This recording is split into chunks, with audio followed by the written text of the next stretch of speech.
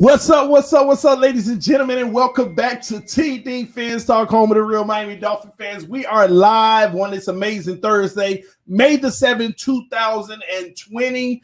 Welcome, everybody. Shout out to everybody that's been hanging out in the comment section, waiting on us. We're about to have a great show for you all. The NFL schedule has been released. We have a lot of great information on UDFAs, undrafted free agents, and we're going to hit a lot of that stuff today. First and foremost, we're going to talk about the NFL schedule for the Miami Dolphins.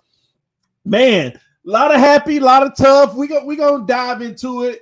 We're definitely going to dive into it. We're going to talk about it. I'm going to give about 30 seconds for people to come into the room. Want to make sure YouTube gave the notifications. What's up, everybody? Put your fins up in the comment section. Make sure y'all here with us. What's going on, everybody? Let me see this. Can everybody hear me right now? Let me know in the comment section if you can hear me right now. Make sure we all good. No confirmation yet. Okay, yes, we got the yeses, so you all can hear me. So this is TDPHINSTALK Thursday Night Details with none other than the homie himself, the Don Dada, the maestro, Mr. Dwayne. What's up, man? What's going on, TD? Go Dolphins, baby! Let's go Dolphins, baby! Hey, Dwayne, we got the schedule, man. Yo, we got the schedule that shows us the path to our glory, baby. Super Bowl, baby. That's right. Oh, man, I'm pumped, Dwayne, man. I've already saw the schedule. We're about to talk about it. I'm not going to sit here in front of that like it's the easiest thing ever, but I do see the schedule. We're going to talk about it, man. Have you seen it yet? I have not seen it yet. I looked over the comments. I saw that we start with New England. So I'm like, that's fine. Let's get them good early. Let's put a spanking on them early. It's getting real, Dwayne, man. I'm going to just put it like that. This NFL schedule is getting real. Matter of fact, I want everybody to see it with me at the same time so that we can view it together, all right? We're going to view it together. I'm going to put it up on the screen for everyone to see. Y'all bear with me 1 second so I can take care of y'all. All right, let me bring this over.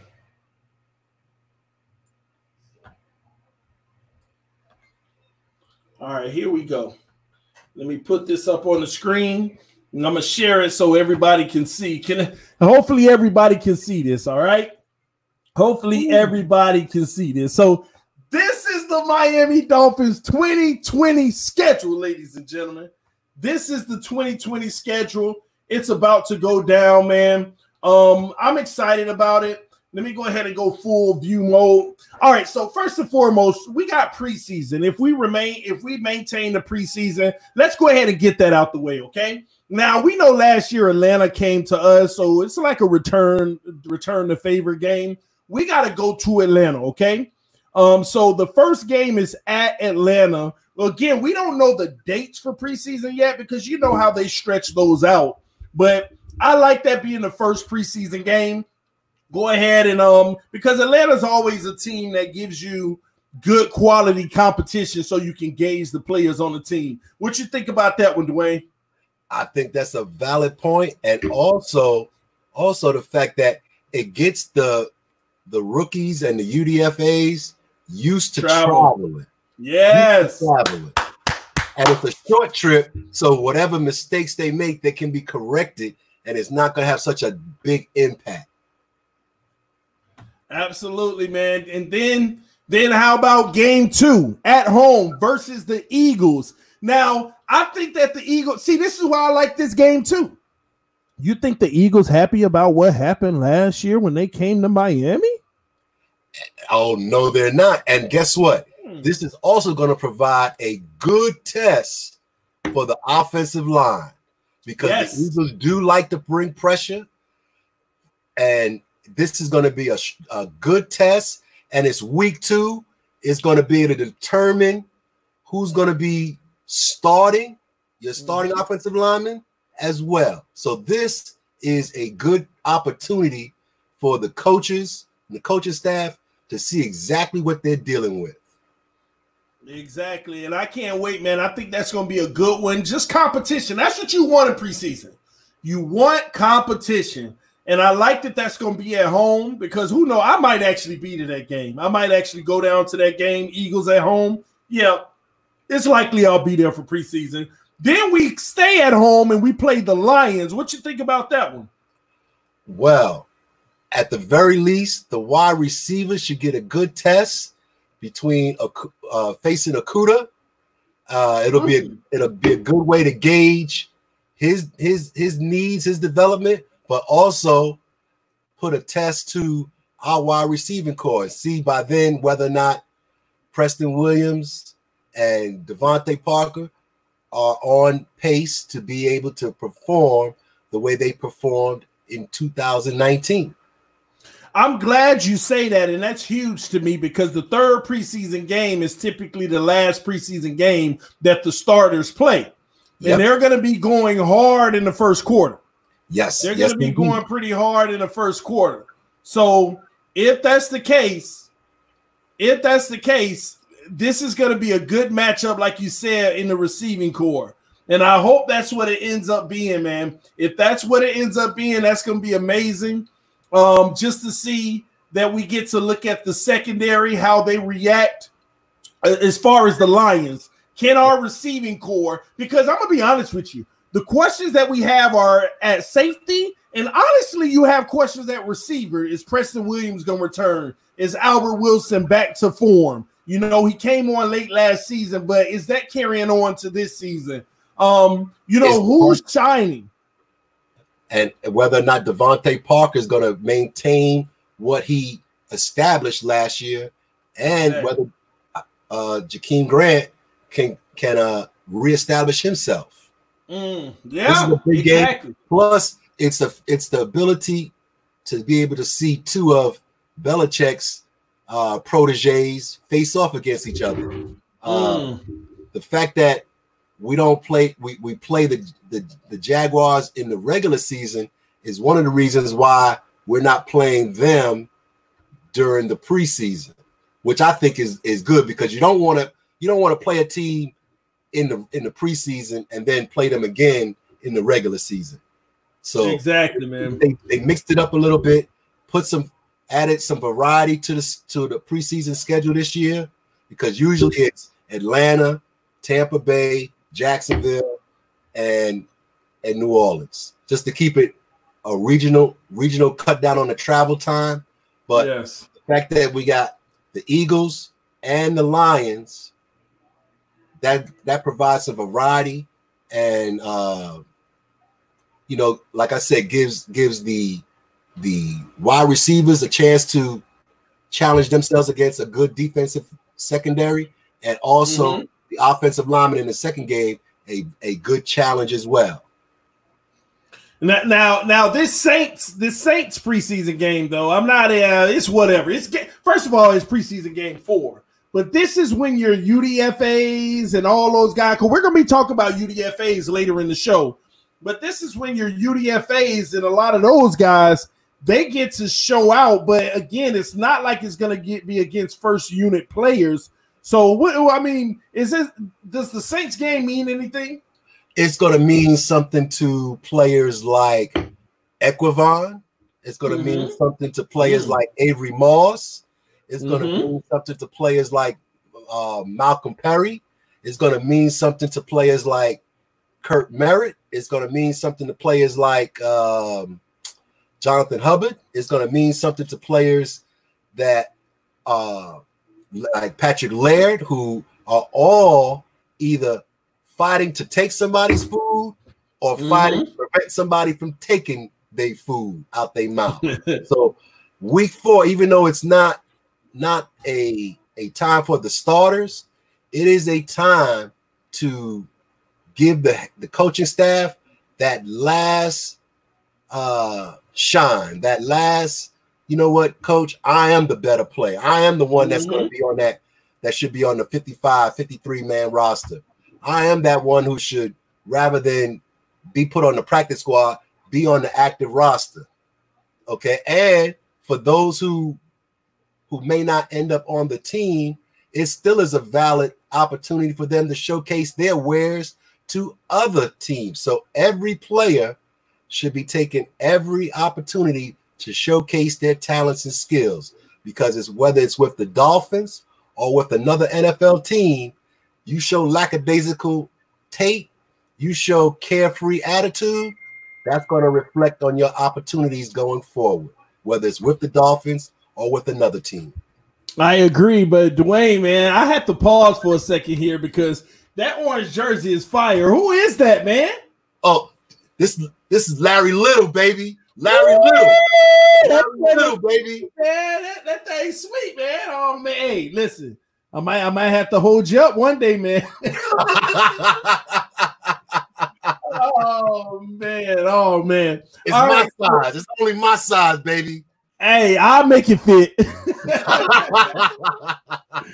Hey, but you know what? I'm actually smiling right now. I'm excited, and let me tell you why, because we done got preseason out the way.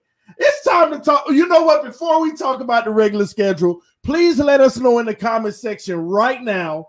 Let us know in the comment section, what is our preseason record? I know some people don't care, but give me the preseason record. What do you think we go in those 4 games? Give me your prediction on the preseason record. We're going to give you about 15 seconds, guys. Preseason record prediction, baby. Hey, y'all better get it right. This is a test. It's only one answer to this. It's only one answer to this, all right? Let's get it right. Let's get it right. It's only one answer. 1. 4-0, baby. I don't want to hear all that ridiculousness. 3-1, 2-2. 4-0, baby.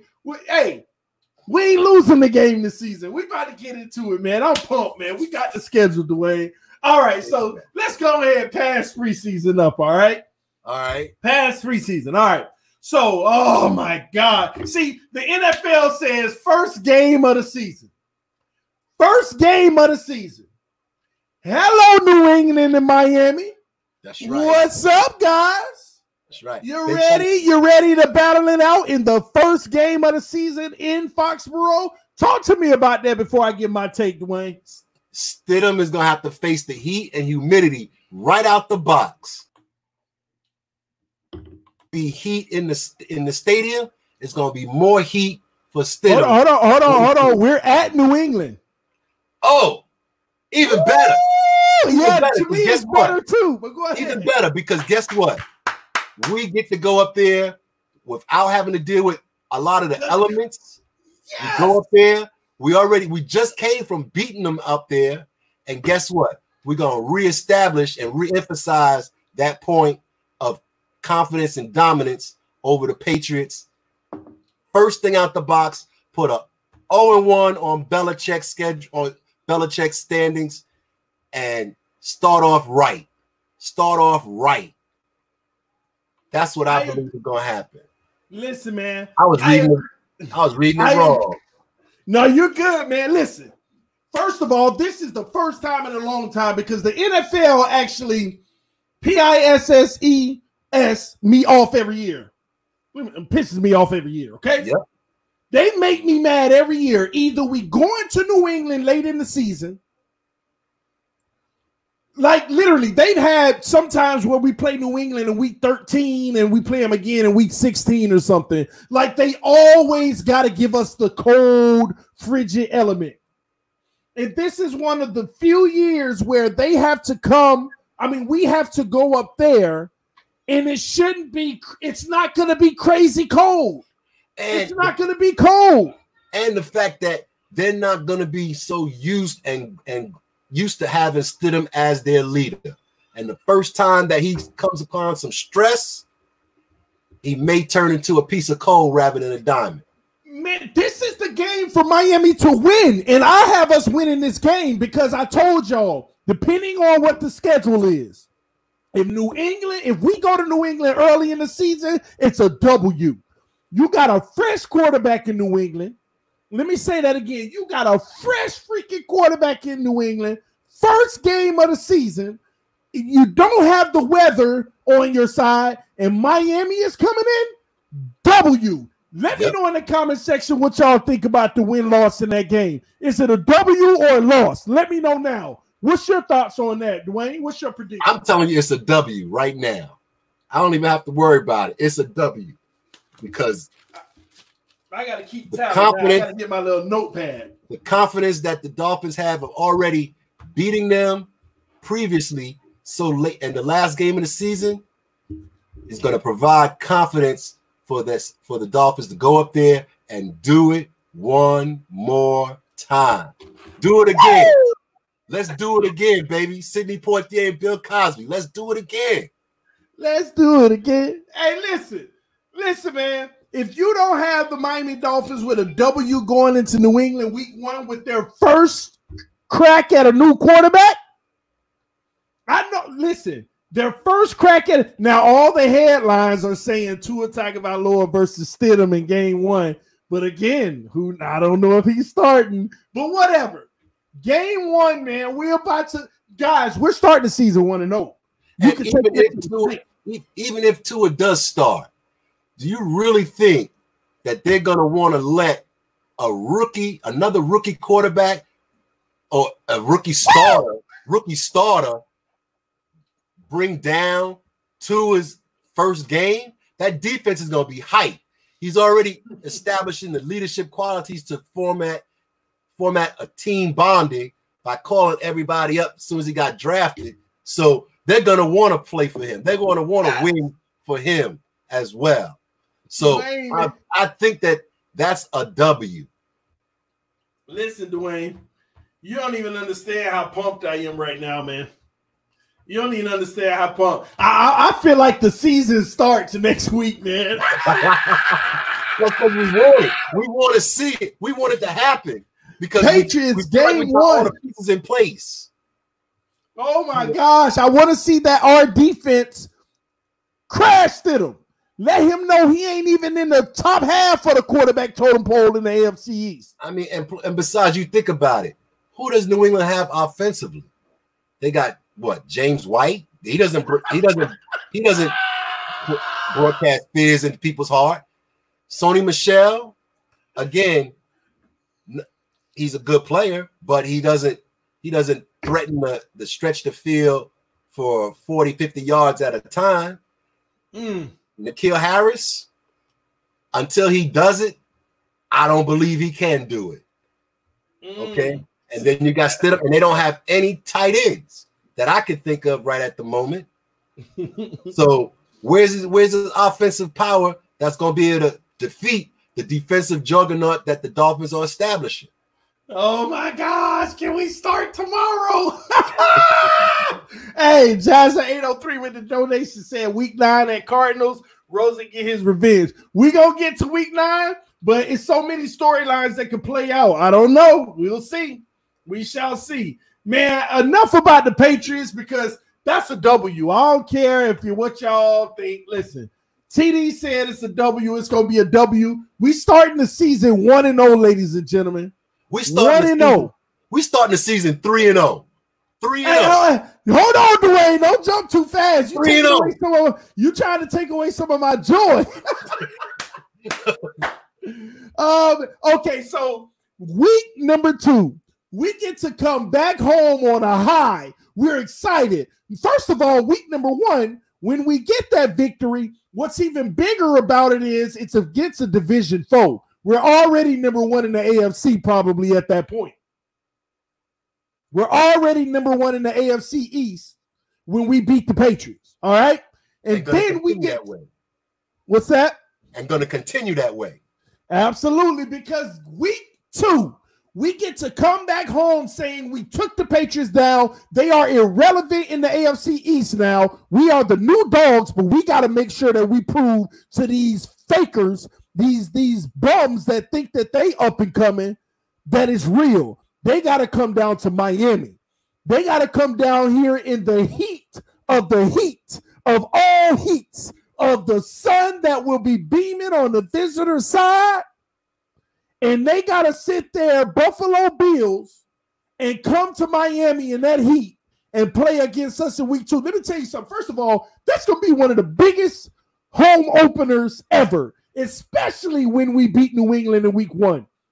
Because winning 2 divisional games, beating the Patriots, and then having to play the Bills in our home opener, that is going to be one of the biggest home openers ever. Matter of fact, I got to sit down with my wife tonight, and we got to say, hey, week 2, because they're only allowing about 15,000 fans in the stadium, we need to call Miami tomorrow, see what we need to do to get our opening game tickets, because Buffalo game is going to be massive.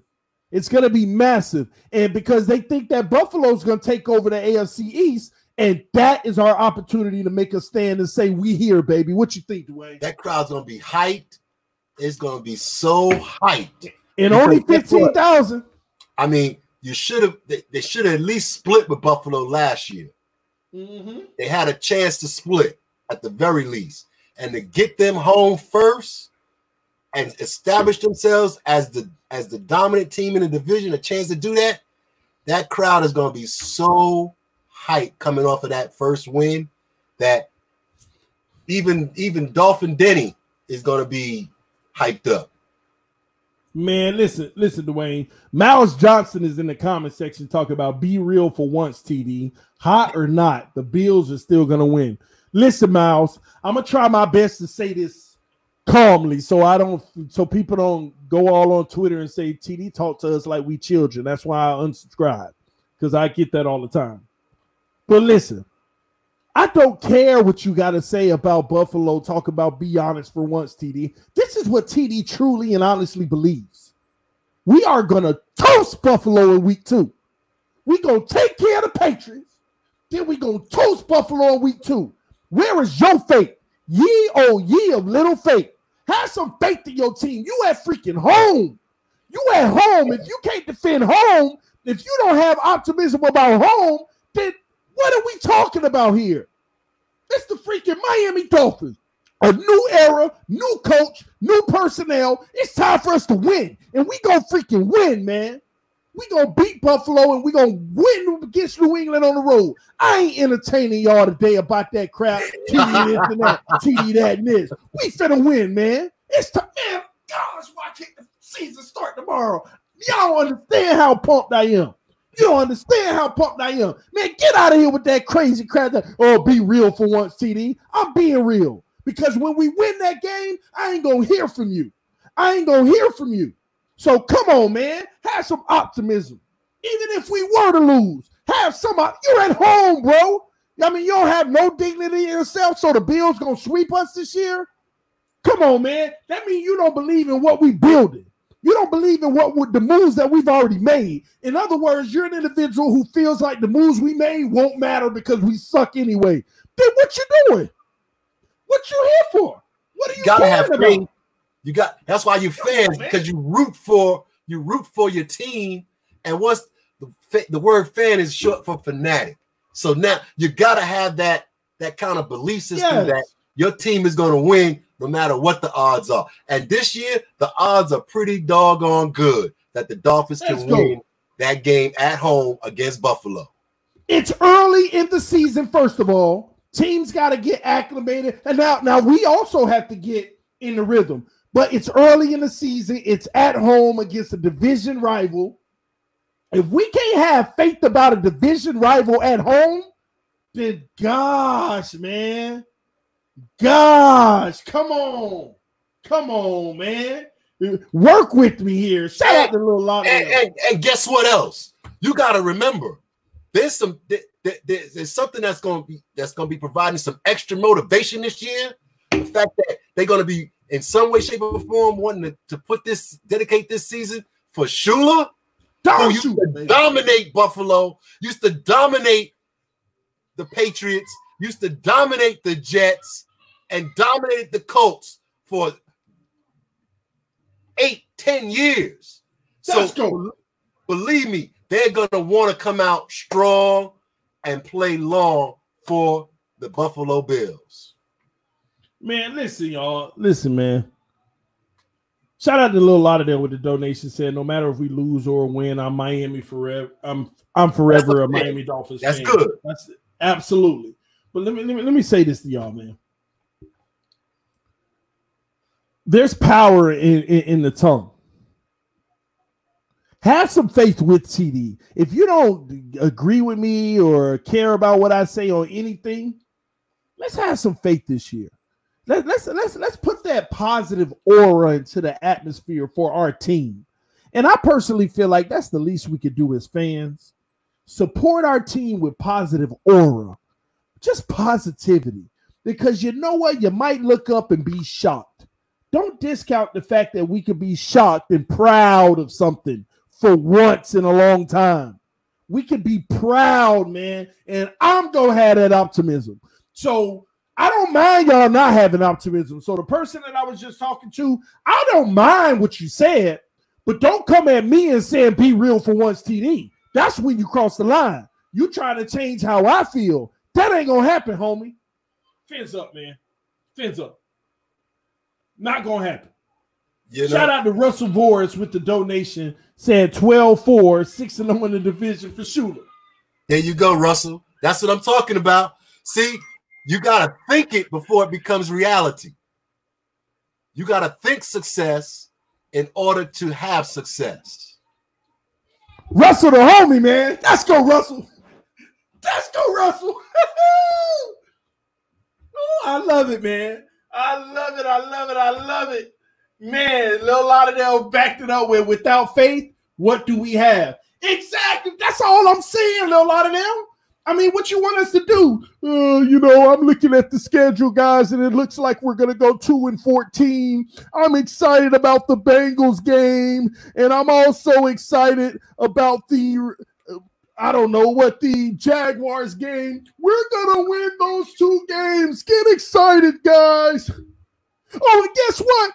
We're going to win the bye, too. No, I don't live like that. I don't live like that. I got faith in my team going 16-0, baby. And even if we don't, it's fins up forever. Shout out to everybody who's hitting that like button in the comment section. 291 people here, 101 likes. Punch that like button, guys. Show your love and support, man. Let's move forward because we got 2 divisional wins. We opened the season in 2 divisional wins. But before we move forward, I want to say this too. Could you imagine starting the season with 2 divisional wins against the Patriots and Buffalo? Be in the driver's seat, already establishing. Already in the driver's seat. We are in the driver's seat in the division.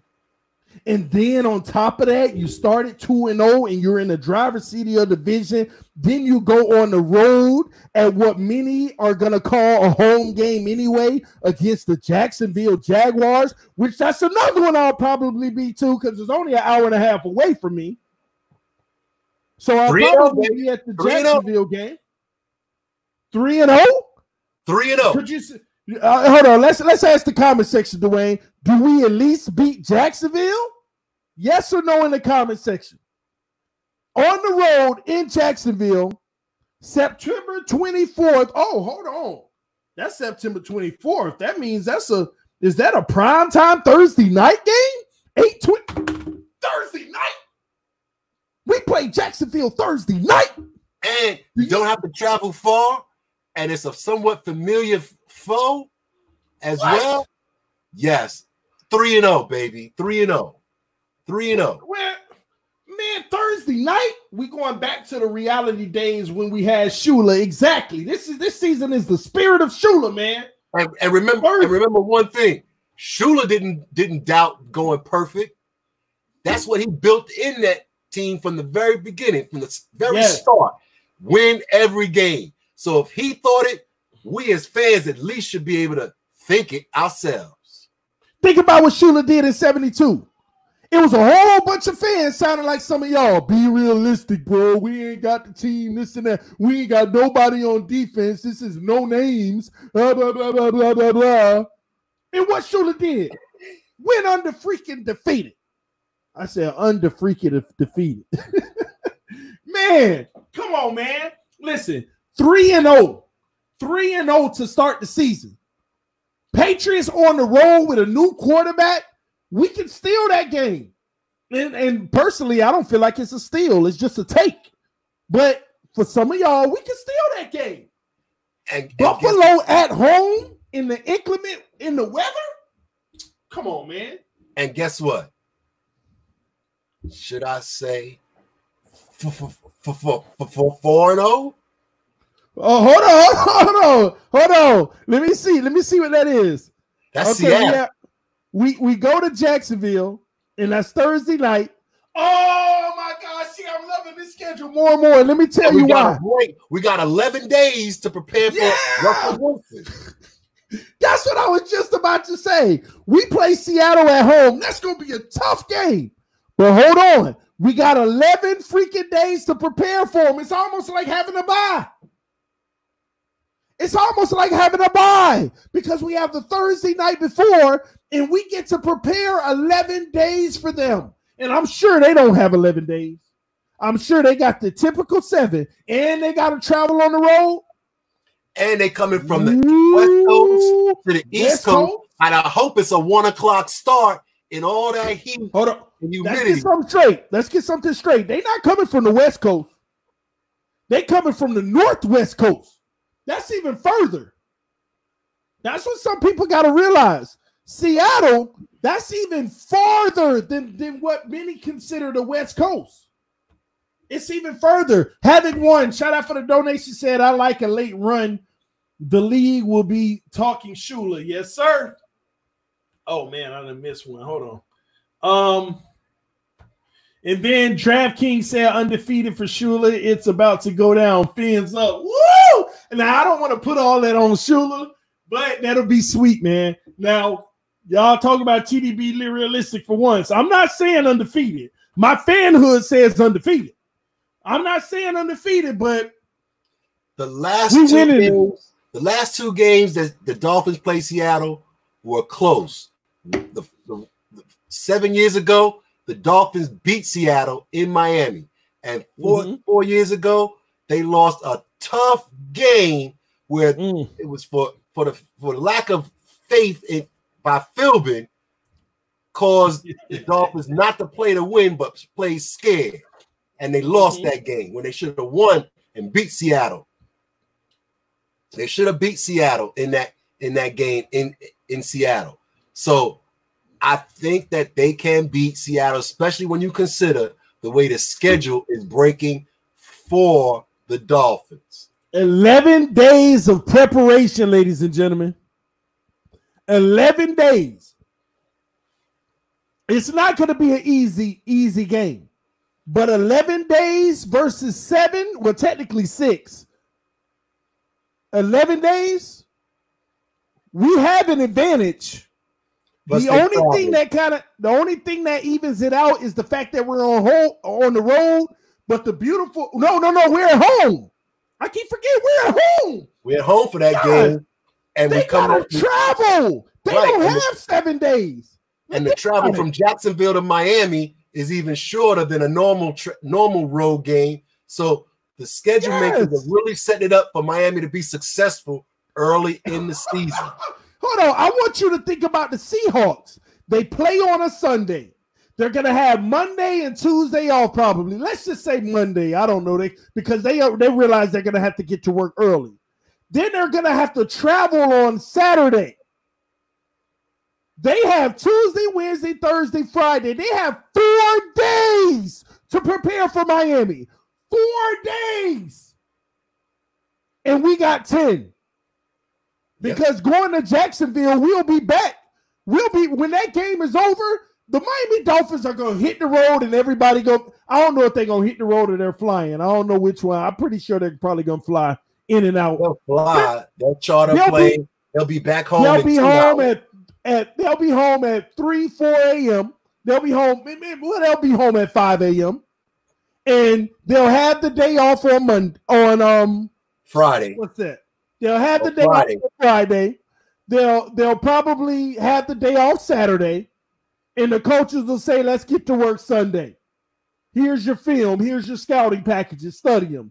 I'll see you Monday. And we're going to bust our behind that whole week preparing for them, and they only got 4 days. That is favorable for the Miami Dolphins. Can somebody smell 4-0? 4-0. 4-0. Starting the season, man. 4-0. Cisco is correct. I was mistaken. Adam Gase was the coach during that time, but he still played not to win, but he played not to lose. He didn't play to win in that game. That bum. 4-0, man. 4-0 against the Seattle Seahawks. What you think the league saying about the Miami Dolphins starting out 4-0? They done took down the Patriots. They done took down Buffalo, Jaguars, whatever, and they done took down the Seahawks. What you think they talking about? You know what they talk about? The Miami Dolphins have a big test.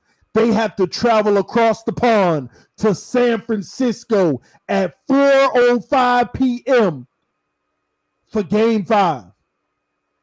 What you think about Game 5, Dwayne? This is where I calm down a little. I think that if there's going to be a bump in the road, it will be these two games. But they're going to split one of those. They're going to win one of these two games.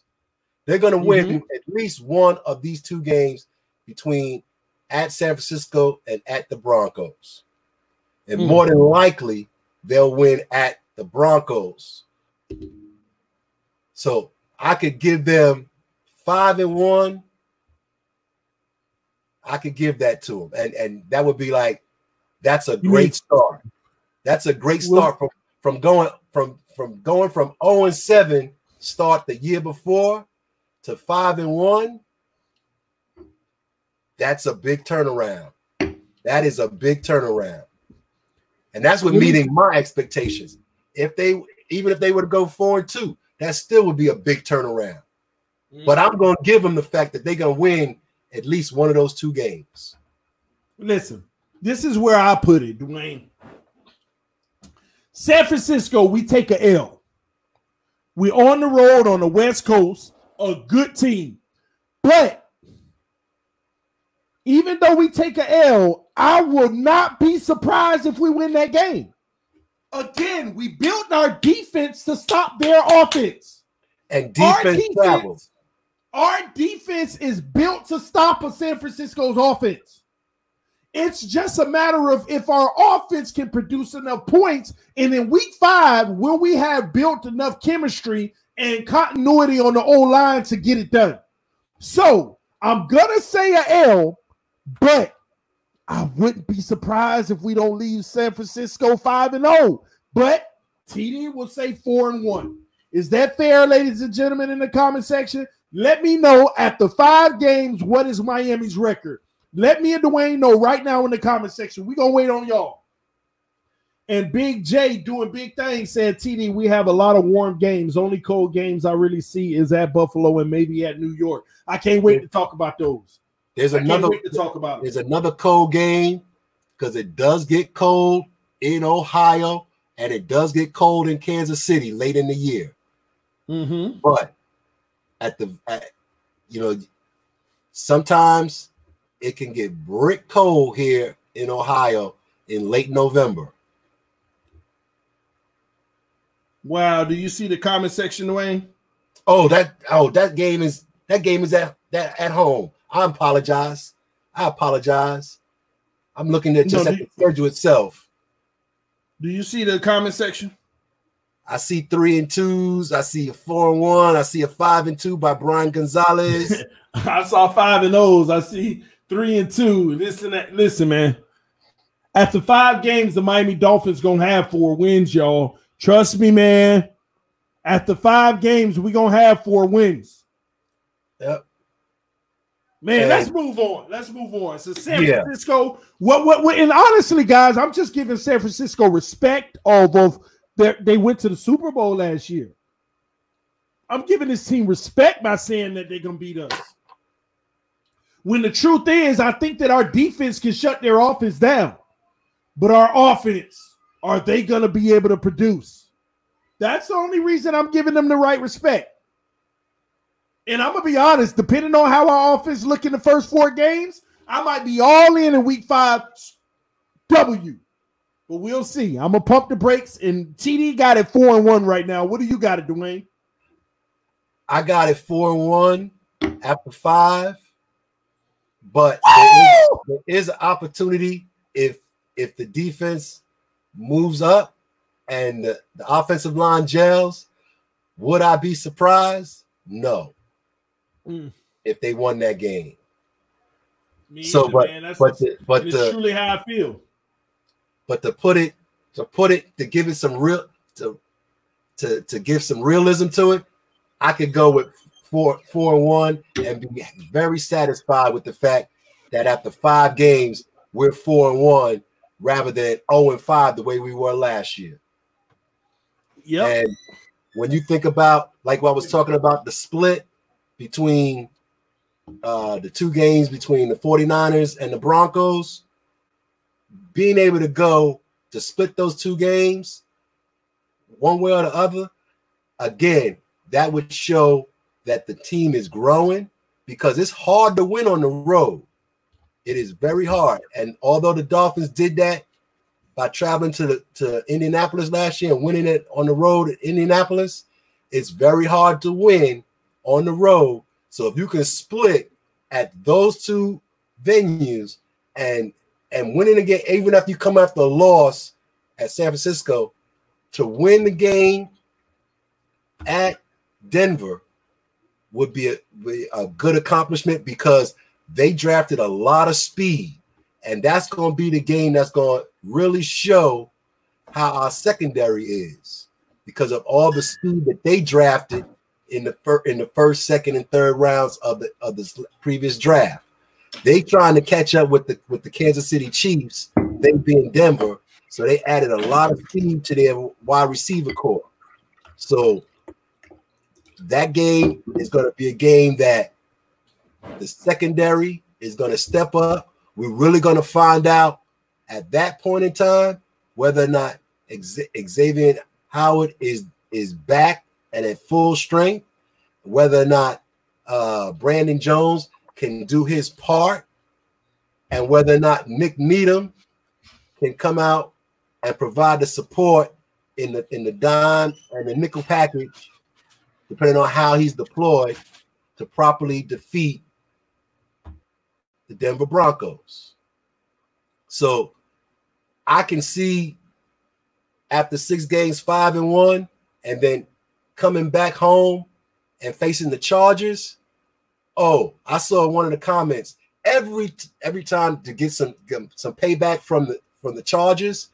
Every time I play the Dolphins play the Chargers, I want them to put a spanking on them for the Kellen Winslow game. So no matter what, I want to beat the bricks off of the Chargers. Beat the bricks off of them.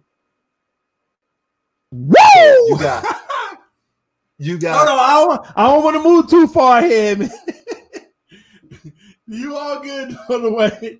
Man, Dwayne already went to Chargers. He ready to beat the brakes off of them. Beat the brakes off of them.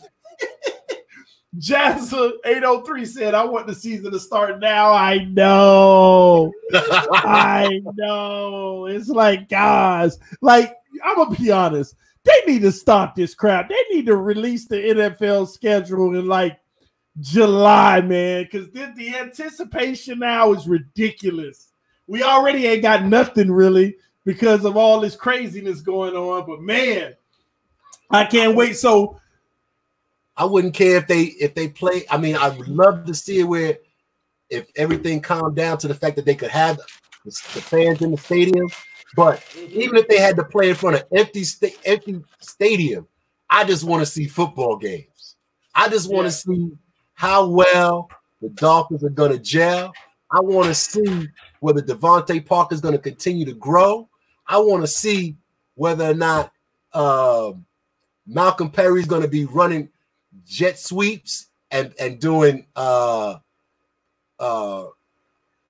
flicker passes to Kirk Merritt or Devontae Parker or Preston Williams. I want to see whether or not Jordan Howard is going to be thundering through and Breeder's going to be providing the lightning, or if Ballage is going to be coming through. Whatever the case may be, I just want to see it because I've been starving for some type of sports. It's crazy, man. Now we gotta wait because the first preseason game is the second week of August, at the end of the second week. So honestly, let's just say into the third week, but the middle of the month. It's May the 7th. June, July, August. 3 freaking months we gotta wait, man. That's torture. That is torture, man. But you gotta remember. Torture. But you gotta remember, there are players on the team that have to get indoctrinated, have to get the playbook down, have to get the communication down, have to get the calls down, have to learn how to go from a 3 technique to a 1 technique. So there are a lot of things that have to be done before that. So every day, Flores should be taking advantage of the fact that he has this time, so that way he can build that foundation and further strengthen that foundation. Well, we don't get training camp until July, the middle of July, towards the end, like July 20th or whatever. So that's the real date, guys. We got about 2 months before we get training camp. But we got the Dawn herself coming in as well with us, Dwayne. FGQPMHS! What's up, FGQPMHS? How you guys doing? Sorry I'm late.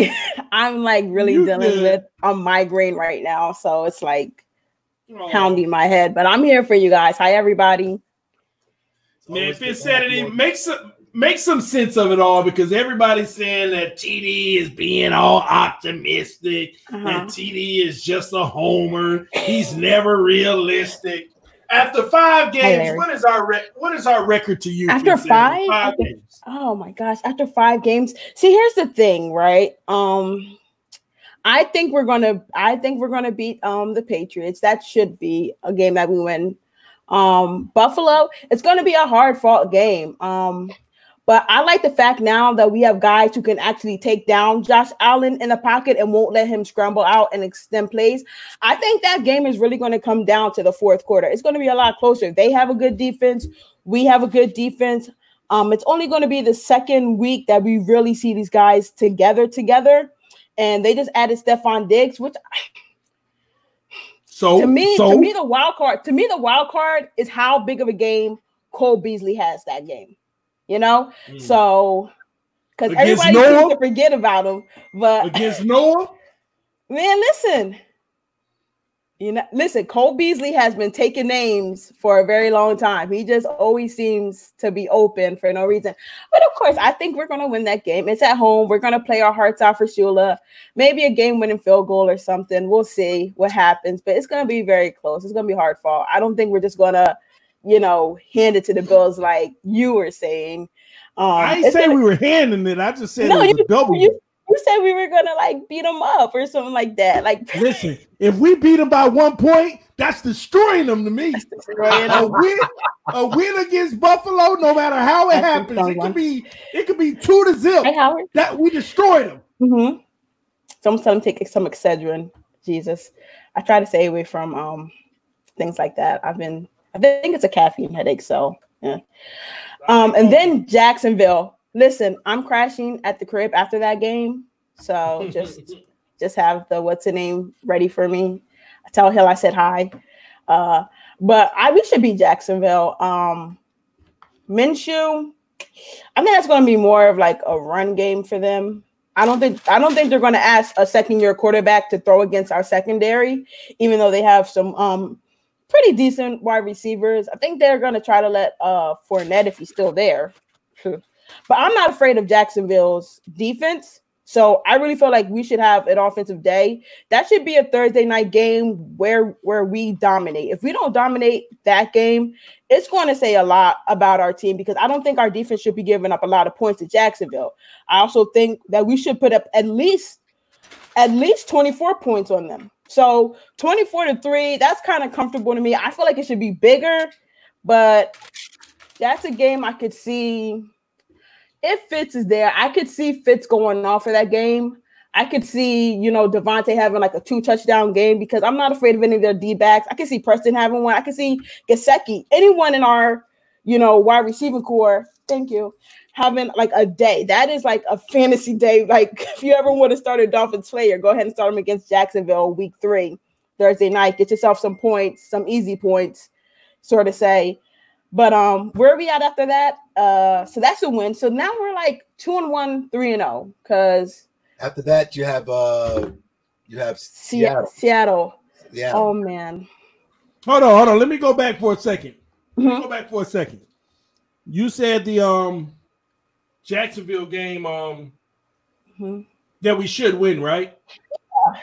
So you have us 3-0 starting the season? 3-0, 2-1. Depending on how we play. No, Finstetti. You know the rules, Finstetti. You know the rules. You don't sit. Listen, I have a migraine. Let my migraine marinate. Let that migraine throw out one official. Tell me now, 2-1 or 3-0. Hurry up. Go. I'm gonna be at Buffalo. I'm gonna be at that game. So we should be 3-0.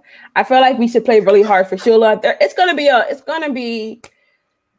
I think that's a game everyone should wear like a throwback jersey. To be honest, I don't think we should see any of our new jerseys. I feel like everyone should be like, all right, we're going to wear the retro throwback just in honor of Shula, and give it that old school feel like when he was our coach. But 3-0 is possible. Like I said, it's going to come down to the fourth quarter and how we're how our defense is, how they have come together. I think that Jacksonville, I love his hat. Jesus, that's a nice hat. I think I'm sorry. I think by week 3 against Jacksonville, after that, our defense should be together because it should be a pretty easy day for them. Go in there, stop Leonard Fournette. They're not going to ask Minshew to throw against Xavier Howard and Byron Jones. We'll control the line of scrimmage. That's why you got all these big guys for, and just throw it on them because it should be an aerial attack. We should be able to run on them, throw on them. We should at least have 24 points by the third quarter. 3-0 Finstetti? 3-0, 2-1. Stop.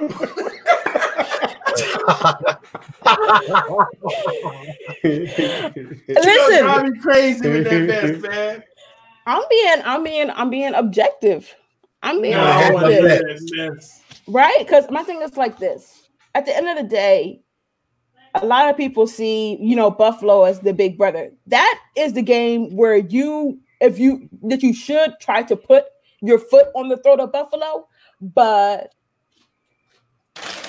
I would say this: Josh Allen has never had a great game against the Pats, but we are not the Pats. We brought in some Pats players, but we are still not the Pats. You feel me? So to me, it's going to be like, what kind of day does Agba and Van Noy have? Because it's going to be up to them to contain, Josh Allen. That's what it comes down to me. Like, I think Devin Singletary will probably have like a nice 80 piece against us. That might be like stretching it, but I feel like I said, Cole Beasley and John Brown, because my thing is like this: we may put so much attention on Stephon Diggs that they just start hitting us underneath with John Brown and Cole Beasley. I'm trying to be objective. I'm trying to be objective. I'm not going to just say week 2 that our defense is 100% rolling, especially when we don't have, OTAs, we don't have mini camps. We're just going to training camps. Hold on. You said we're going to put so much emphasis on one guy. What we got Byron Jones and Xavier Howard for? But all I'm saying is, granted, if they're going to man up against Steph all day, okay.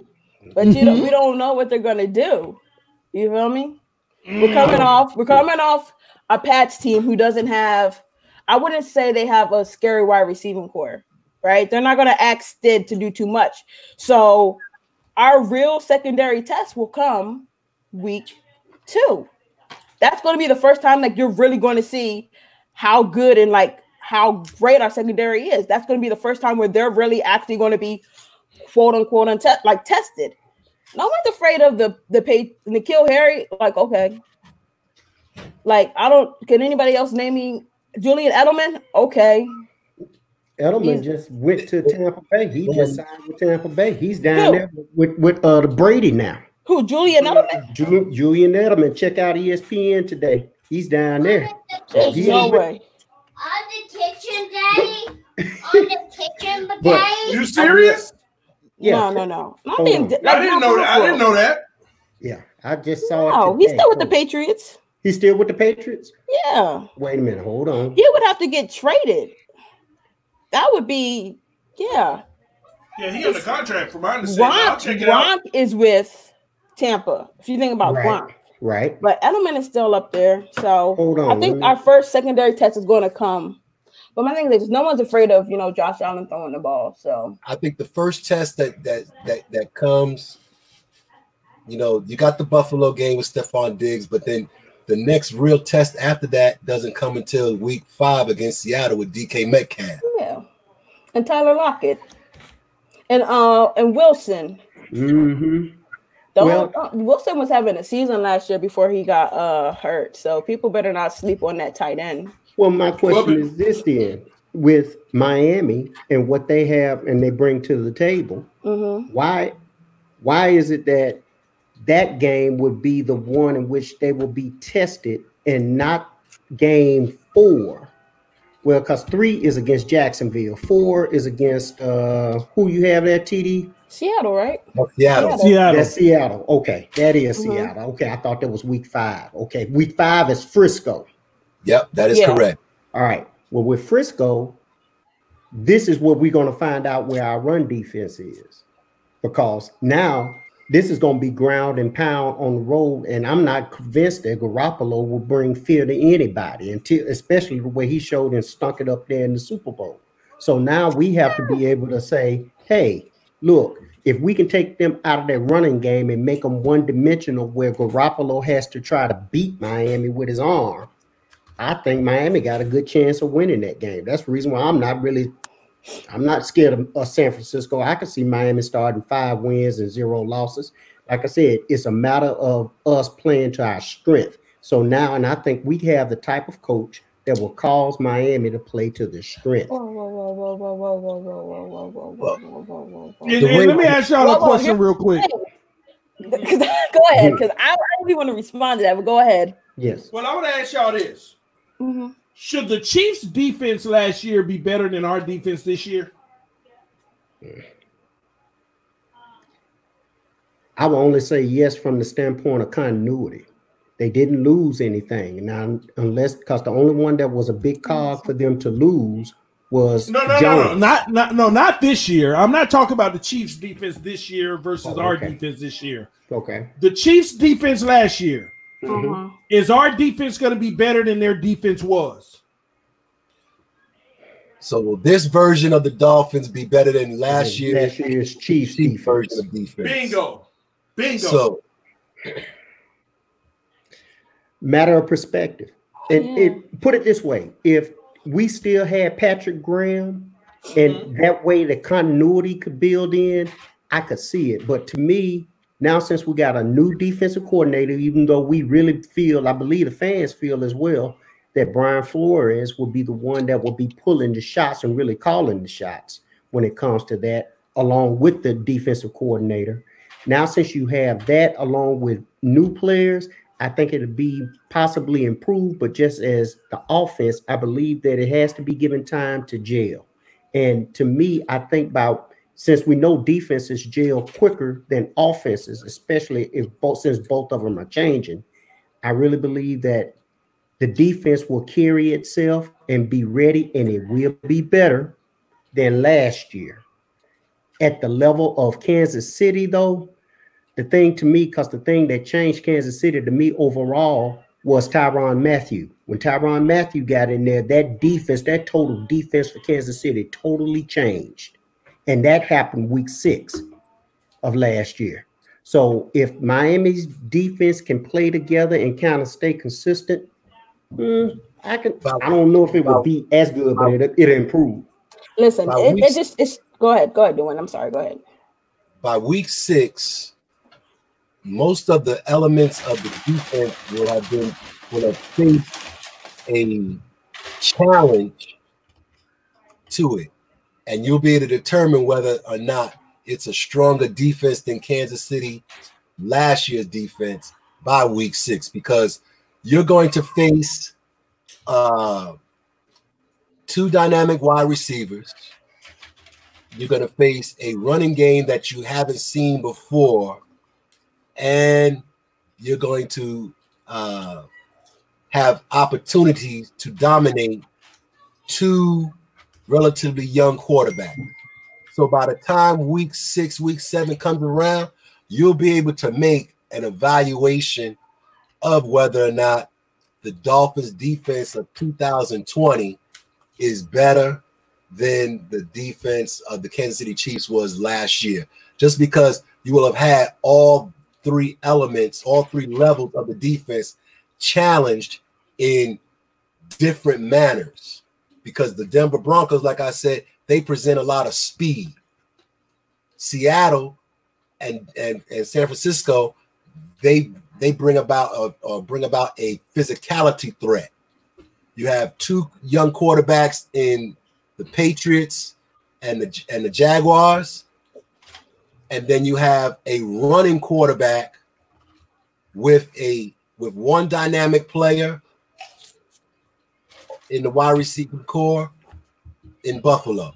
So by the time week 6, week 7 comes about, you will all have a pretty good idea where the defense stands. And I am of the mindset of Donald that the defense should gel quicker, because normally defenses gel quicker than the offense. Well, this defense is going to gel quicker because you got Flores guys and they're going to be teaching these guys.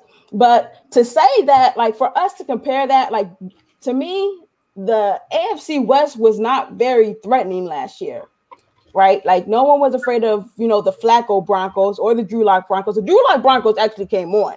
But in the beginning, the Flacco Broncos were not doing anything. I couldn't even get fantasy points from Philip Lindsay. Jesus Christ, that was a dumb pickup for flex. We're not gonna go there. We still really do. No, I'm really serious.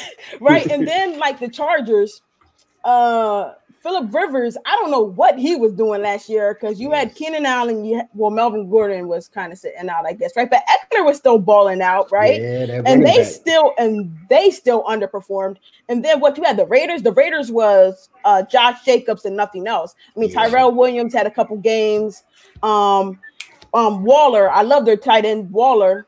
So he was their leading receiver. Yeah. So at the end of the day, what did the teams really have to do within the division? Now, granted, they played some great teams outside of it, but to me, it always seemed like their defense was giving up points early, and then the offense, especially like in the playoffs, like if you were really that good and like you're giving up all these points in the first half, what was it? Like the Texans almost had them, but then they came back. Like Patrick Mahomes just started taking over the game.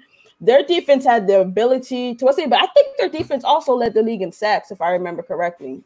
Yeah, you wouldn't believe it. After week 6. Yeah, their defense, even after they lost, because I think they lost Agba like later, something like that. Yes, and they lost Mahomes too. I remember Mahomes had that dislocated knee.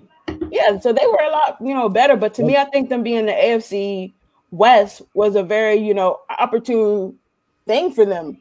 Just like the Patriots had the AFC East where they could beat up on, low bros. But that's just how it goes sometimes. Think about the top teams: Ravens, Chiefs, and Pats last year. All the other teams in their division were somewhat battered. The Browns were underperforming because Baker Mayfield didn't know how to get the ball to OBJ. Lost a lot of money betting on him getting a touchdown for those first couple of weeks. We're not going to go there.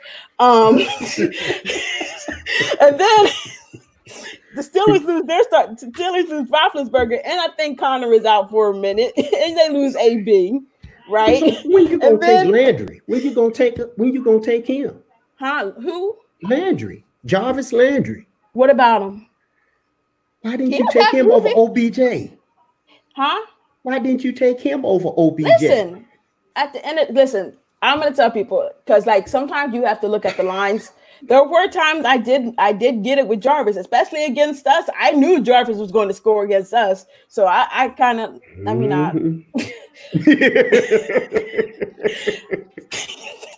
but because it had gotten so bad, I think like OBJ was like +3 something for a touchdown at one point, so it was kind of like it was enticing.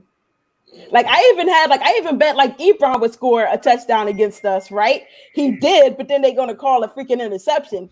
I was happy but mad at that point. But I mean, like the top teams, they were like in weaker divisions. Like if you really think about it, like the teams around them weren't that good. I mean, you could say Buffalo had a year, but they still couldn't beat the Patriots for what it was worth. I guess that does say something about our team, huh? Interesting. Well, let me ask y'all this because I want to move it forward too, because we done went through the first 5 games. Okay. And before we move on, Donald, what do you have the record in the first 5? Well, until they lose, they 5-0 to me. Let's go, baby. That's me. They 5-0. But being that way, I'm gonna give you 2 scenarios. One, I'm looking at them being 5-0. Period. My thing is, I like the coach that we have in Brian Flores, and I believe 2 of those games is going to come to coaching, and I believe his call and what he does will be the outcome of the game.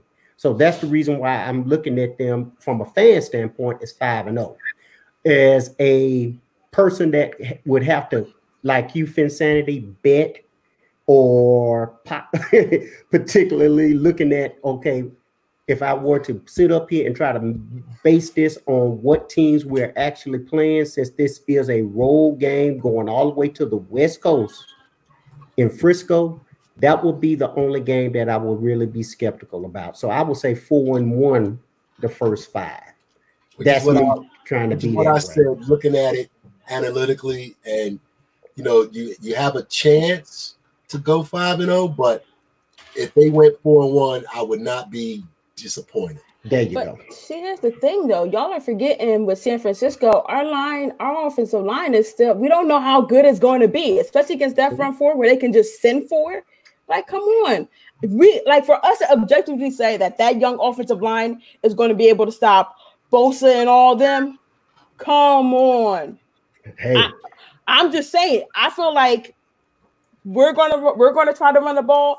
They're gonna try to run the ball. Yes. It's gonna be a very low scoring game because the clock is gonna be getting, ran out by, us each team running the ball. But let's not sit here and act like we don't have a young offensive line who we don't know like how good they're gonna be, how well they're gonna gel. And that is a monster. That defensive line is a monster. Now, granted, if we can go out and block them and come out there with a win, I'm happy. I'm excited. But you guys are looking at it as the standpoint, oh, you're not afraid of Garoppolo. Well, last year San Francisco was not about Garoppolo. It was about that run game and that defense. Yep. Now, I understand that our defense has gotten better, but we got to still go out there and prove it. Yes. You feel me? And my thing's like this. Until I see my offensive line block for the run game, we're sitting ducks against San Francisco. We literally are. And that's just me being honest. Oh, go ahead. What, TD? No, like TD, come on. Like, let's be honest. We have Josh Rosen coming out party. No, I agree with that. I said that might be our first loss. I'm being objective. I said that might be our first loss because game number 5 is still considered early in the season, okay? Still a lot of continuity and gelling, but I don't care what nobody say. We beat New England in New England. We coming home, tough game against Buffalo. It's not a guaranteed win, but I think that we can pull that off. We're gonna beat Jacksonville, okay? We're gonna beat Jacksonville, and we got 11 days to prepare for the Seahawks, and technically they got 4 due to travel. Man, we better take advantage of that. San Francisco is gonna be tough. I have a 4. Seattle? Yeah, they got like 4 days. They have 4 days to prepare. 4 days to prepare, and we got 10. Because we play Thursday night against the Seahawks. No, we play Thursday night against Jacksonville. And we got 11 days before we play the Seahawks. But Seahawks, first of all, they got 6 days. Plus, they also have to travel as well. And they always have that 1 day off. They're going to have 4 days to prepare. We're going to have like 9 to 10. That's still a playoff team. At home, though.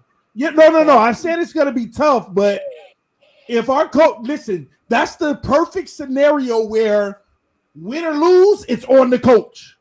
You know what? Win or lose is on the coach. You got 11 days versus 5. Win or lose, that's on the coach. My take. To me, that game is more about utilizing that heat that we're gonna have. Yes. They should be tired by the fourth quarter. Yes. If they're not tired and drawn out by the fourth quarter, we didn't do something right. We should be able to hit them with some blows if we're going to beat Seattle. I'm trying to think.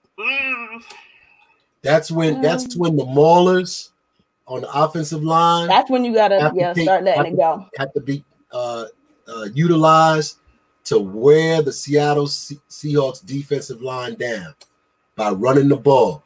That's the game that Jordan Howard and Balaj have to make their impact on the game. Okay, I think Breida will be more effective. Yeah, during that game, especially like coming out in the third quarter, just start hitting them with speed. Even if it's like hitting them across the middle with some passes, just get them running. Because you want to tire them linebackers out. Like I would not be surprised if we start sending Breida out, going 5 wide, and putting Breida on the linebacker. Like to me, that's what I would do, and just get them tired. You tie linebackers out also by having that center and that guard keep hitting them on those running plays. Yes. Okay, when they got to worry about getting hit and getting blocked by that center, that's only if they're coming. They'll if the Dolphins are running the ball in the third and fourth quarter like they should in that heat, they're coming. That's what's going to happen. If they still had Mike Pouncey as center, I wouldn't even worry about it. I knew Mike Pouncey, he would get to the linebackers. So that was a no-brainer. But with this current line that we have right now, I'm not sure whether or not our center will be able to engage at the second level. Let's hope that Karras can make that transition and get used to the heat of Miami. Karras will be fine. Okay. But can I ask y'all a question right quick? Absolutely. When we talk about the O-line, the one person that I hear all the time that's really kind of pushed out the way. Everybody talks about Michael Dieter, but nobody mentions Shaq Calhoun. And Shaq Calhoun had the best O-line score from this guard position that was out there. Now, the one thing that a lot of people may not know about Shaq Calhoun, because this is what I watched him, he reminded me of Mike Pouncey from the standpoint he always out of the guard play, he was the one that was getting to the second level. He played center also at Mississippi State. He's the right size, 6'3", 315. I think he can move in the event they needed him to. He could move into that center position, and he will give you some stability calling from that center position. But I understand the guy that they got from New England, he's used to doing it, and he can do it, and he's on a 1-year contract. Yeah. But don't sleep on Calhoun, because Calhoun is one of the most athletic big men that you got. That whereas he can get to that second level, we got some road graders, but we don't have anybody that I can see from the O-line. Who do you think that is athletic enough that can get to those second level blocks on the linebackers? To whereas even if it's just a 3 yards in a cloud of dust, it can at least wear on the linebackers to wear them down in Miami's heat. We got to get that Hard Rock Cafe. We got to get that Hard Rock Stadium being like the Orange Bowl used to be. Yep. Let me respond on that, because the O-line, and here's what I think we need to realize about the O-line. There ain't going to be a set O-line. Just like there ain't going to be a set D-line depending on the situation. I truly don't believe there's going to be a set O-line. I think if we're running power run, you're going to see a different personnel in there. I think if we're running speed run, you're going to see a different personnel. I think if we're running pass protection, you're going to see a different personnel. So whoever's going to fit best for the situation that we're trying to win, that's who's going to play. So I think that every offensive lineman that end up making this 55-man roster will be playing this year and playing a respectable amount of snaps. when it comes to who's the reserves on the O-line, we're gonna have reserves, but those reserves are gonna get probably 30% of the snaps. So are they really reserves? Yes, but in all actuality, it just depends on what we're trying to accomplish. So Shaq, I see the attributes he has, and it makes sense what you're saying. So it just depends on what we're trying to get across in that game and who gives us the best chance of accomplishing that. And then even if somebody gives us a better chance to accomplish it, you're going to have certain snaps where certain guys are playing anyway. So it's just going to be mixed up, just like the D-line. We can't sit here and specifically say these are the guys that's playing on the D-line. That lineup's going to change so often and frequent. It's going to be ridiculous. So it's going to be interesting. Yeah. Who practices the best? Yep. Who knows their assignments the best on a weekly basis? That's who's going to start. And there will be some situations where there may be some substitutions for certain packages. And also, remember, next man up. Somebody have a nick.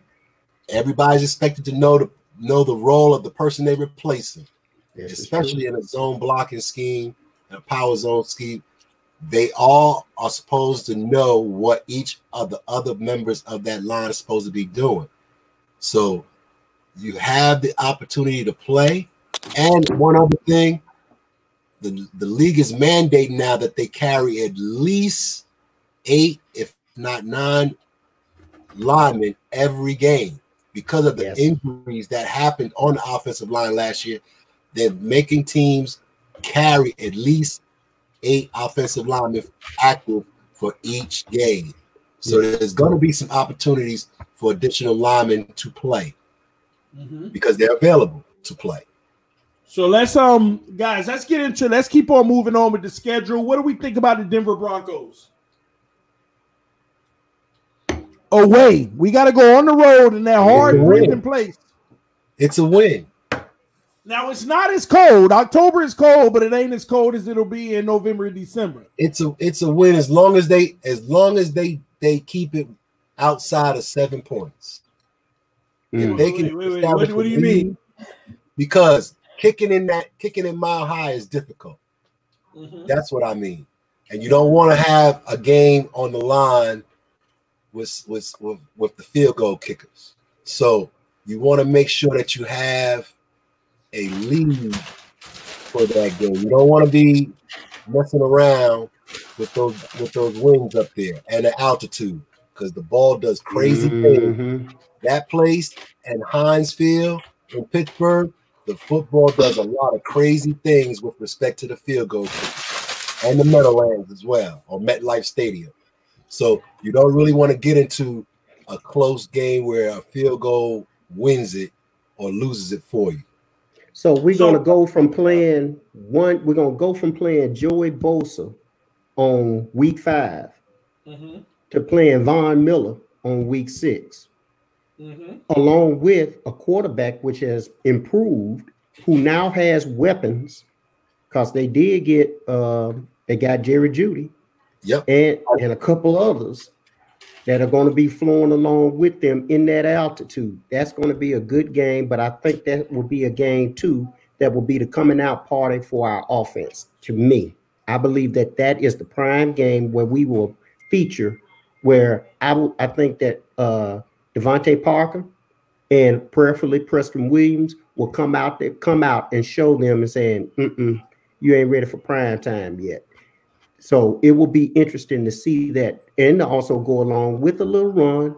But I think that's where our offense, where our passing game will show itself in week 6, and there will be a win against Denver in Denver. I think the key to that game is going to be the secondary of the Dolphins, because of the speed that you mentioned that they added on the offensive side of the ball. Yes. That it comes down to a shootout. And like I said, with the secondary, that's going to be a big key for that game. And that's why I said after week 6, you'll know where this defense stands, because each one of the weeks previously have tested a certain facet of the defense. This week, if everything holds chalk, will be the test for the entire secondary, not just one person on the secondary, but the entire secondary because of the speed that Denver brings on the field. That game. Insanity. That game starts and ends in one place, stopping Melvin Gordon and Philip Lindsay. You have to make them. Melvin Gordon and Philip Lindsay. If you can make Denver, make the Broncos one-dimensional, yeah, go ahead. Give me the win. But if we're not doing that and they running us up there, running us up and down in the field and a mile above sea level, it can get real nasty real quick. So to me, y'all mentioning the passing game, I'm thinking, well, nah, you don't spend this money on Melvin Gordon for him to be just standing back there. Why? Because then what are they going to do? They're going to use that because you have a young quarterback to open up the play action for him. Yeah, Drew Lock came along, but he had Cortland Sutton and he was feeding him the ball. He has what? Jerry Jeudy on him now, but I don't think they're going to ask that young man to do it on his own. No. That game starts and ends if we can make Denver one-dimensional. Now, if we can make them force Drew Lock to pass the ball, then yeah, we're going to have a field day with our secondary. But that starts with our front seven, to be honest. To me. In Finsanity, isn't Dwyanne James there at Denver too? Yeah, if he's healthy. Yeah. As long as we don't put Xavier Howard on Jerry Jeudy, we should be all right. Don't start that. Don't start that. Next opponent. Boy, I can see it now. I know one thing. We better not put no Xavier Howard on Jerry Jeudy, because if Jerry Jeudy embarrassed that man, listen, y'all ain't gonna hear the end of it from me. I'm going all the way off. No, Xavier Howard better come with his A game this year. I have zero tolerance for Xavier Howard not playing the best football he can play. TD, they're going to put Igbenogany back on him. They're going to say, remind you of what you did that last game y'all played in that Iron Bowl. You don't have to pull that out. Man, listen. Really? Somebody said X won't be there. He'll be hurt by week 5. Don't do that. Nah. Don't do that. Well, no, I think they're going to save him for the playoffs, TD. I think our secondary as a unit is going to stop them. As well, though. Oh, yeah. For the matchups like this, that teams that present a lot of speed, this is probably one of the reasons why you draft an Igbenogany, just so that you have the depth to be able to stick with the wide receivers and provide the speed to cover them. Yes. Listen, this is how I truly feel about the Denver Broncos at home. This is what this game is going to come down to me. I don't care about the wide receivers. I don't care about the running game. This is on the road, right? Yeah, it's on the road. I care about the coaching in this game because this is a classic Miami Dolphins game where you feel like you got a great chance to win and you lose. This is that historic. This is like every year that one game where you like we can win this game, but you lose. And that's why it's going to matter for Flores to turn the page and say, we can win this game and we go win. This is the one time we can win this game and we go win. There's always 2 or 3 games a season where we can win this game. Like you really feel truly deep down, you can win it and you lose.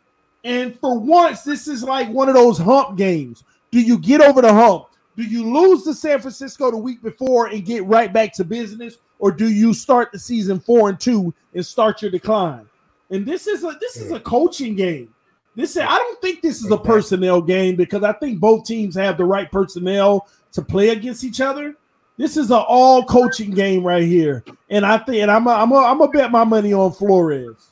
I'm gonna bet my money on Flores. So I got 5-1, baby. I got 5-1. 5-1. Hey.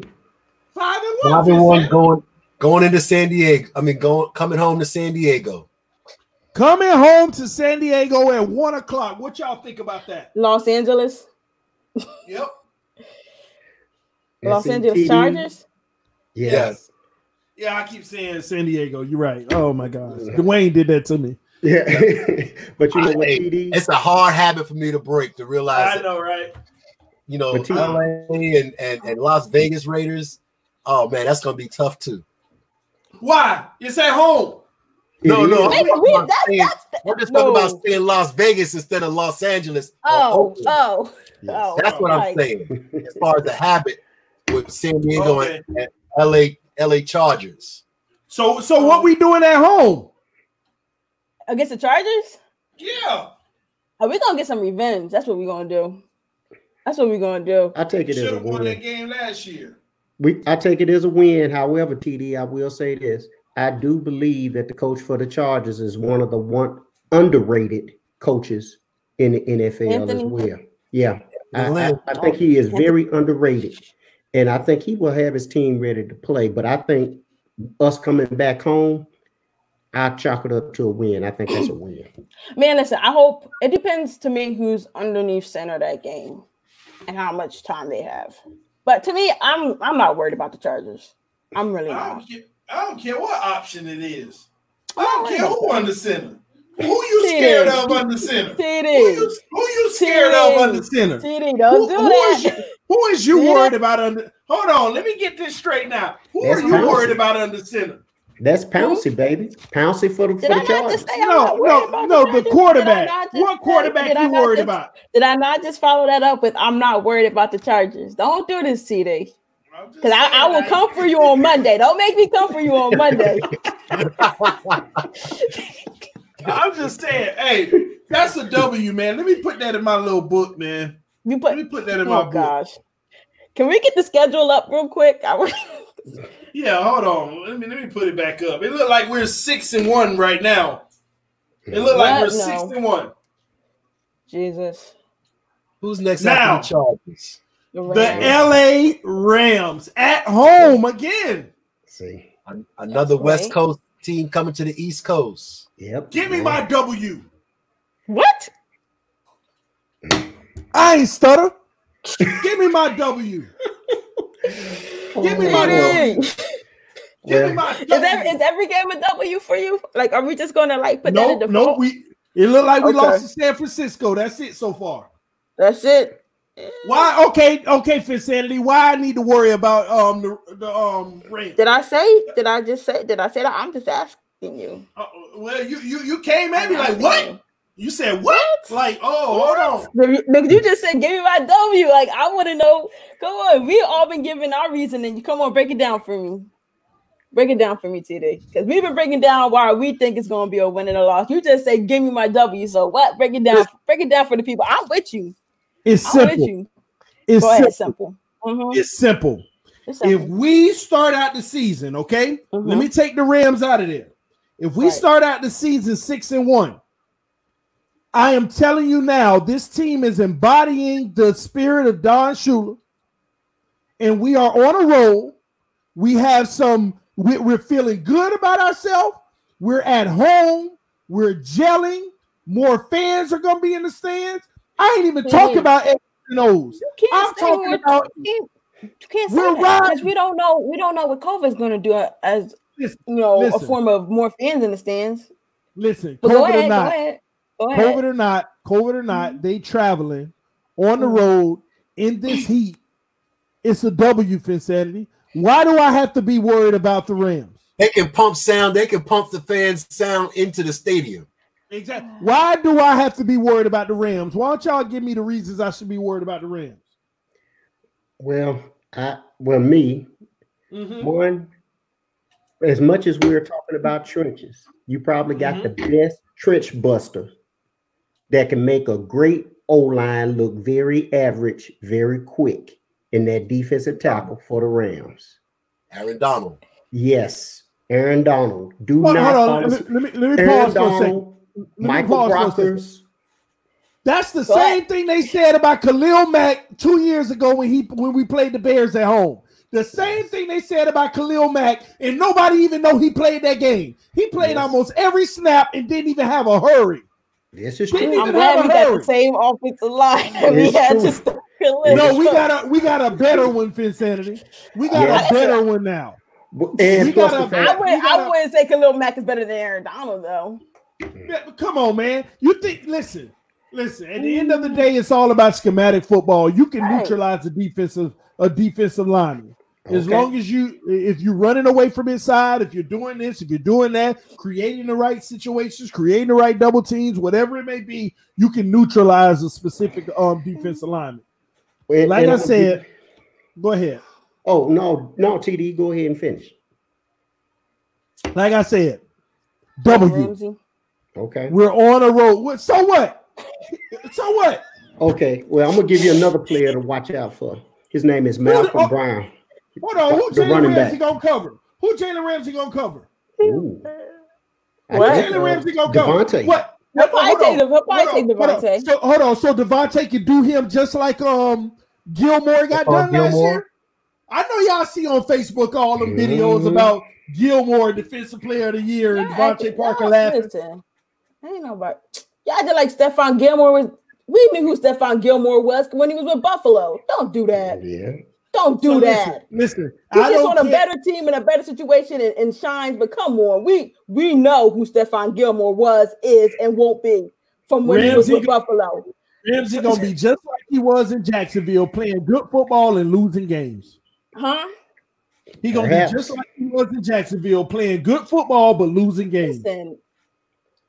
Listen, we don't know what the Rams' offense is going to be because I mean, Trash. Gurley was dealing with some issues last year, so that kind of made them one-dimensional. No one trusts Goff. You feel me? Like no one says, "Oh, Goff is going to go out there and win you a game," but we don't know what they're going to look like. We're going into this pick blinded. Nope. You feel me? Watch their running back. Watch Malcolm Brown for the Rams. Yeah. That's like my guy. Watch him. And watch Cal Van Noy for the Dolphins. Yes, I'm gonna watch him. We still got to watch that O-line. The Rams have a very good O-line. So it's going to be interesting to see. I think the heat and the humidity is going to get to them, and it's going to be a factor. Hold on. Their O-line got better? Their O-line got better than last year? By what they have right now, I think so. So they got better than last. And the person running behind it has gotten better because they're going to be healthier. Yes. You don't know that. Listen. But like I said, I'm still chalking it up to a win, TD. I am. I'm chalking it up to a win. We got a chance to really, this would be a ground and pound game. They got to come to Miami. Mm-hmm. And we're going to be 6-1. 6-1. We're going to be 6-1. Do you know what that carries with it? Embodying the spirit of Don Shula, 6-1. Rams, come in here and take this L. Come take this L. Embodying the spirit of Don Shula. Okay. Ooh, okay. Listen, it looks good on paper. You gotta play it. I got him at 5. I got him at 6-1 too. 6-1 right now. So y'all better recognize this schedule. Listen, I have us winning over 6 games. If we play all of them.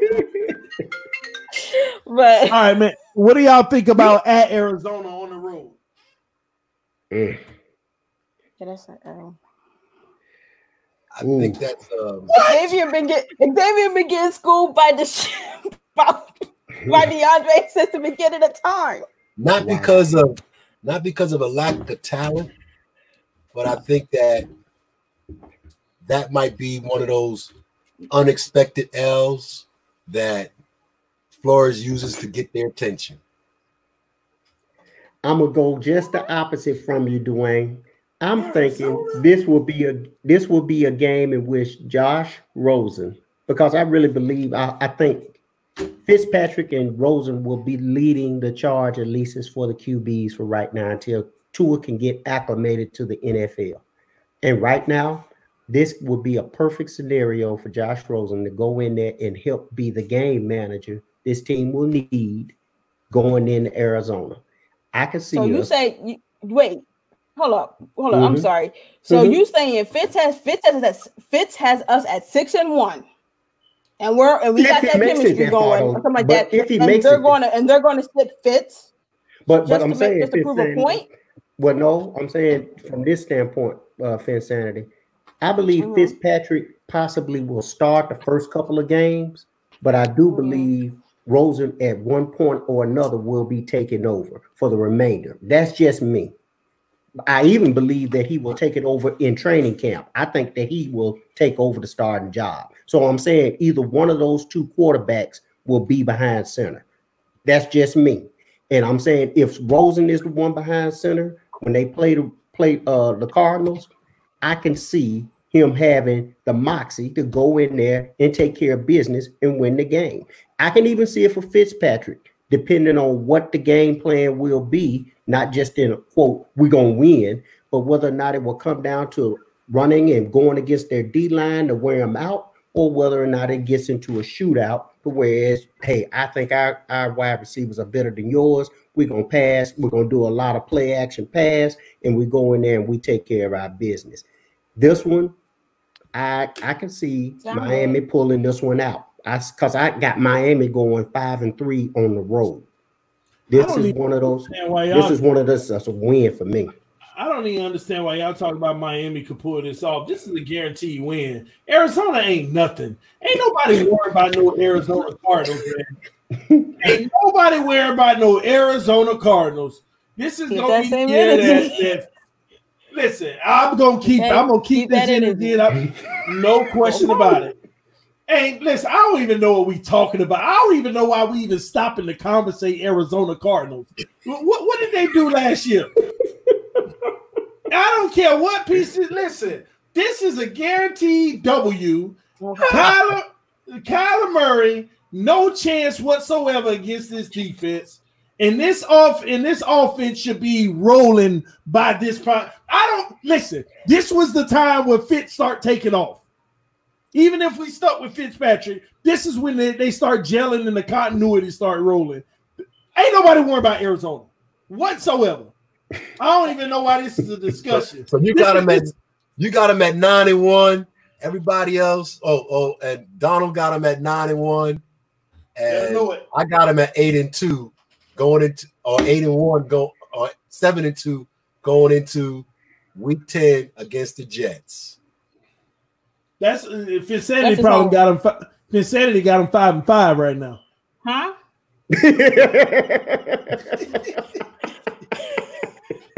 That's true, but you got us losing to San Diego. You got us losing to the Rams. Yeah, first of all, I didn't say, listen, my thing is like this. Y'all chalking it up like, for some of these games, y'all just saying, boom, we going to win. I get that. But a lot of these games, I have them being close. Like, we could be in a lot of, like, one-possession games, like one-score games. Yeah, and it's going to be about how we finish off. I mean, granted, we saw, some glimpses of the defense that we had last year, which is not the defense we have this year, closing that game out against New England, right? Mm-hmm. But we don't know what this defense is going to look like. So what I'm saying is we're playing. That's great, TD. I'm glad you're a fortune teller. What I'm saying is that sometimes the ball just don't go in your favor. What I'm saying is these games are going to be a lot closer than what we think. You know what I mean? Other than Jacksonville, these games I see a lot of these games being close. And who knows what happens. Yeah. Who knows?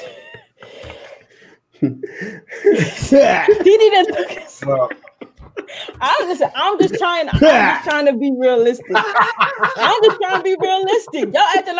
Y'all acting like boom, we just gonna go in here and steamroll the team. I think it's gonna be hard fought. I think this defense is going to be good, but at the end of the day, how do we defend home? How do we close out games? Do we go out like we used to, play up the competition and play down the competition? You feel me? This team, I love the culture that we are establishing with Flores, and it's a different mindset and a different culture, and I respect that and I love that. But at the end of the day, we still have a young offensive line. There's a lot of question marks. So for me right now, speaking objectively at this point, like not seeing anything, just going into this blind, I'm trying to be as realistic as possible. Now, after training camp and the preseason, come holla at me. Oh, wait a minute. We talk about week 9. We talk about week 9, the Arizona Cardinals. TD. Listen. TD. Yes, sir. I will say this though. I forgot we do have to add an X factor in there. The X factor. X. No, it's not X. It's Jordan Phillips. Remember, Jordan Phillips went to Arizona. That's what and I'm telling you, when he plays against Miami, that's a different player altogether.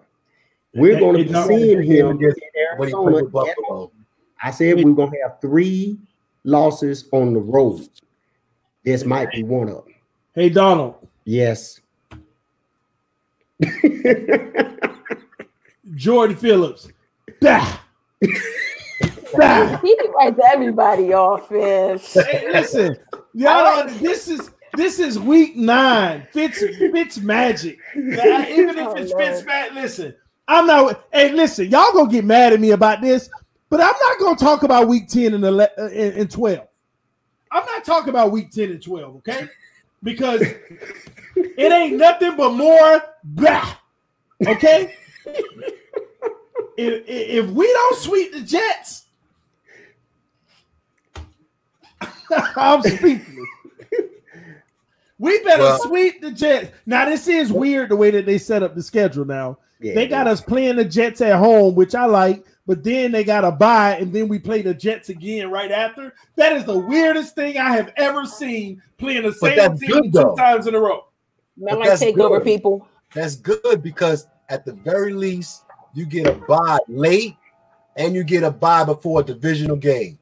Yes. So you have the opportunity to prepare, and whatever the results were, whether or not your defense made a few mistakes or your offense made a few mistakes, you have the opportunity to have fresh film from not only the last time you played them, but also the week prior, because you get the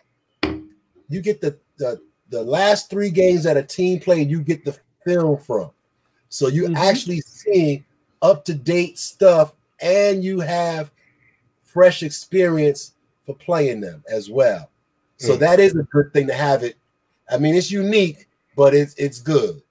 And the good thing about it is we're home for the first game. Right. And then we get a bye week to study the film of what we did good to kick they behind, and then think about what they're going to try to do to counter what we did to beat they behind, and then hit them upside the head with a whole new game plan through the bye week when we go on the road. That's 2 W's to be. And now I already know, hey, this is Adam Gates and Matt Burke. If you listen, no, not Matt Burke, but y'all get my point. This is Adam Gates. I just attach them to every chance I get. This is Adam Gates. This is Adam Gates. I don't care if you think we're going to lose the game. You better say we're going to win out your mouth. This is Adam Gates. That bum of all bums, man. I can't stand Adam Gates. He hurt my feelings. I have faith in this man. Listen, and he got coaches around here sniffing stuff. And let me stop. Listen, I'm gonna put it like this: week 12 at the Jets.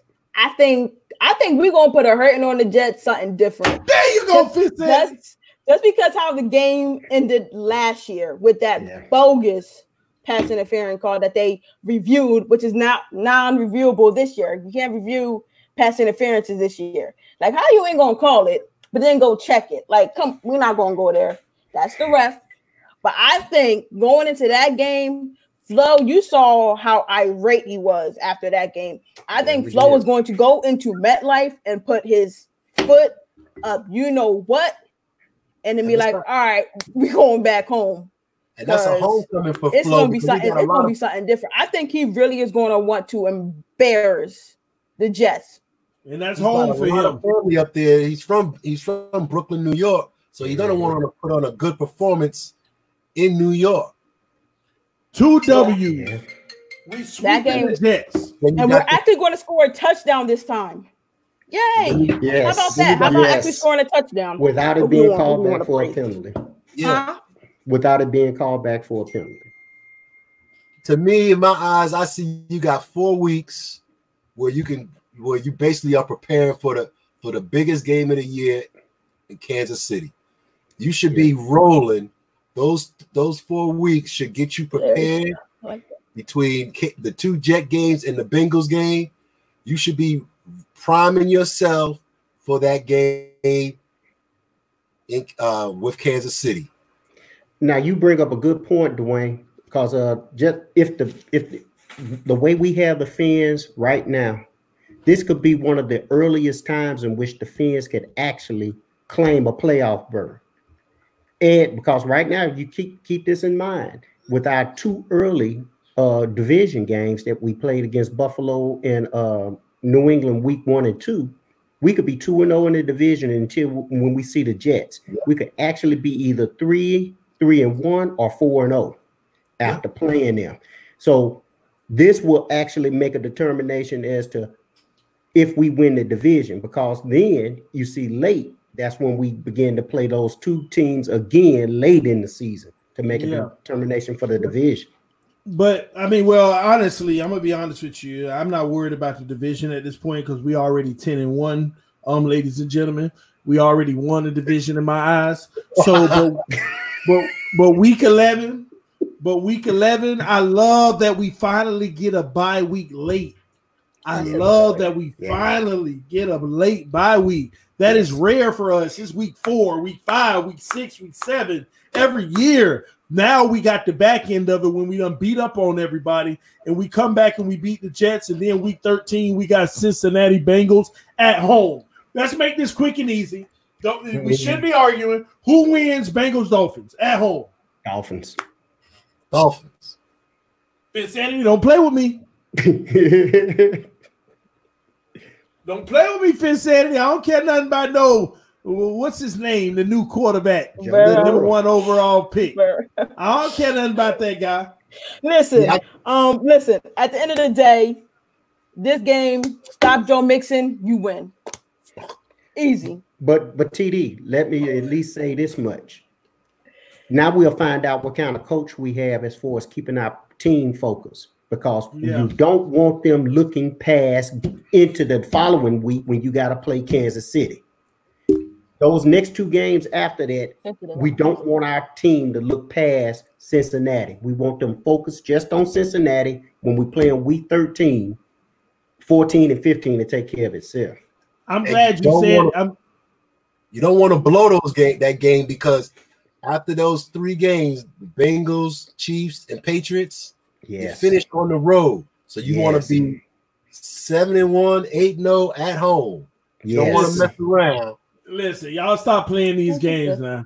The Chiefs don't win. The Chiefs got the W and late in the season, because I think this young team, all these little kids that we have, they're young. They're going to get ahead of themselves. They're going to be feeling so good about being, 10-1? They're going to fall to the Chiefs. They're going to take the L, but they're going to learn a lesson, because we're going to face them in the playoffs, and we're going to beat them to go to the Super Bowl. But I'm going too far ahead. I'm going too far ahead. But y'all think we're going to beat the Chiefs at home? Why not? Here we go. Why not? And let me say it this way. I will just go by from what I have seen from Kansas City. This could be a point where both Kansas City and Miami if they have locked up playoff berths, because basically if the records are the way that they are, hey, will Kansas City be the point where they're in the lead, where they can lead their division? No, not in 14. Not in week 14. You ain't there yet. All right.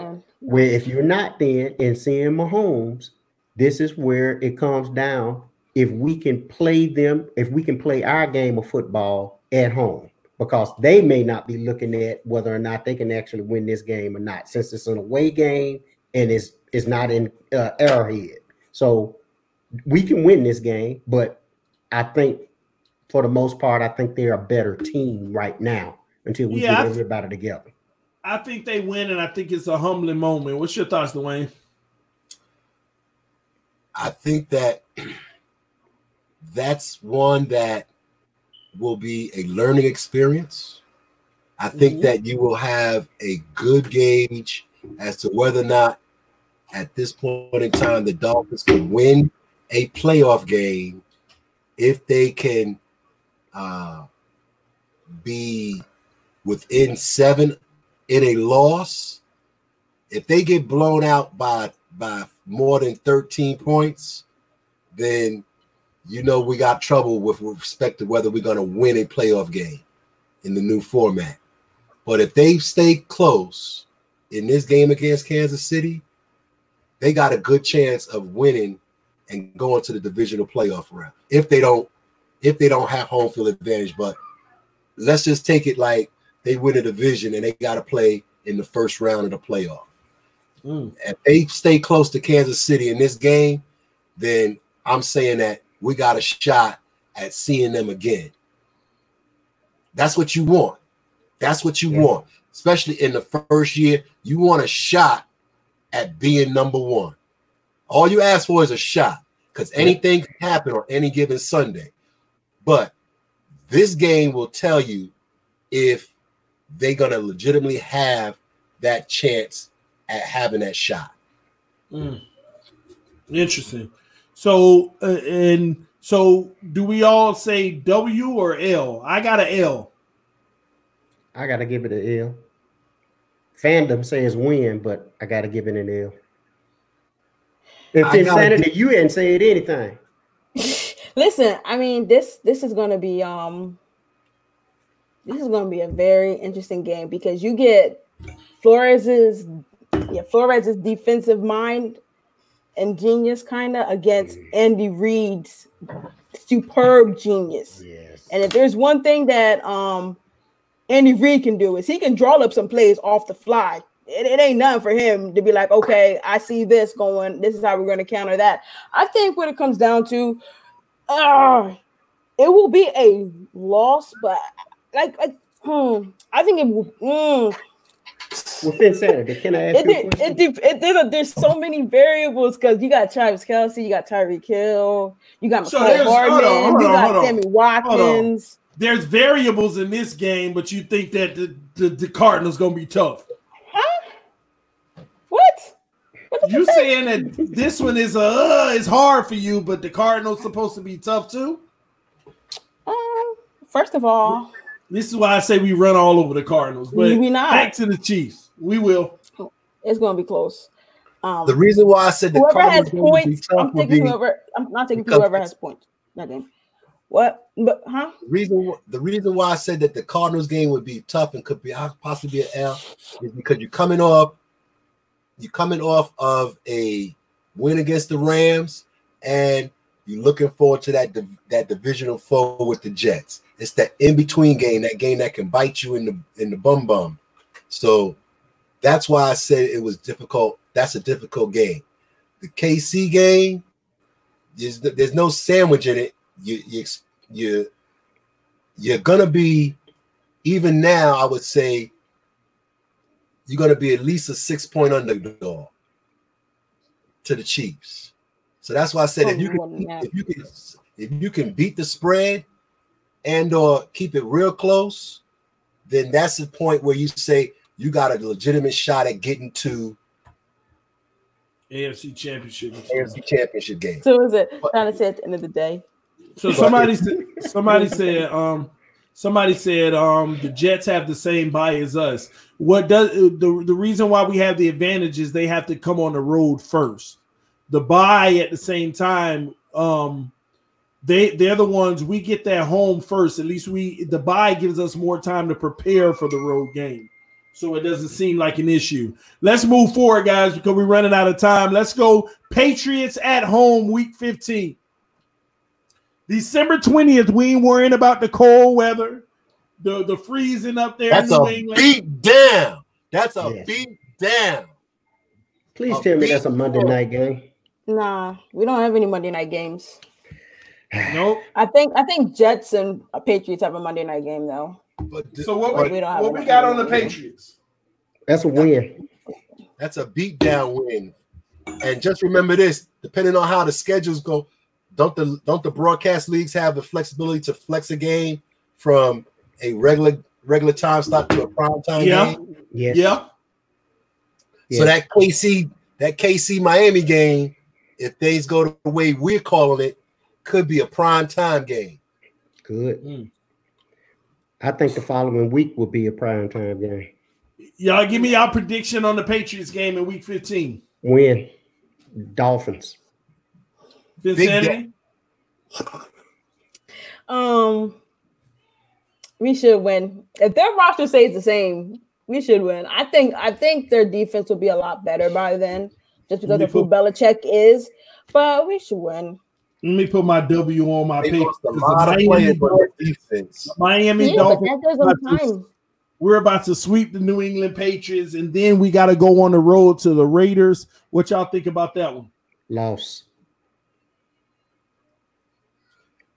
for the Dolphins at the new stadium in Vegas. That'll be the first time they're there. Young kids. Hold on, let me straighten this up, y'all. All right, so what y'all think about it?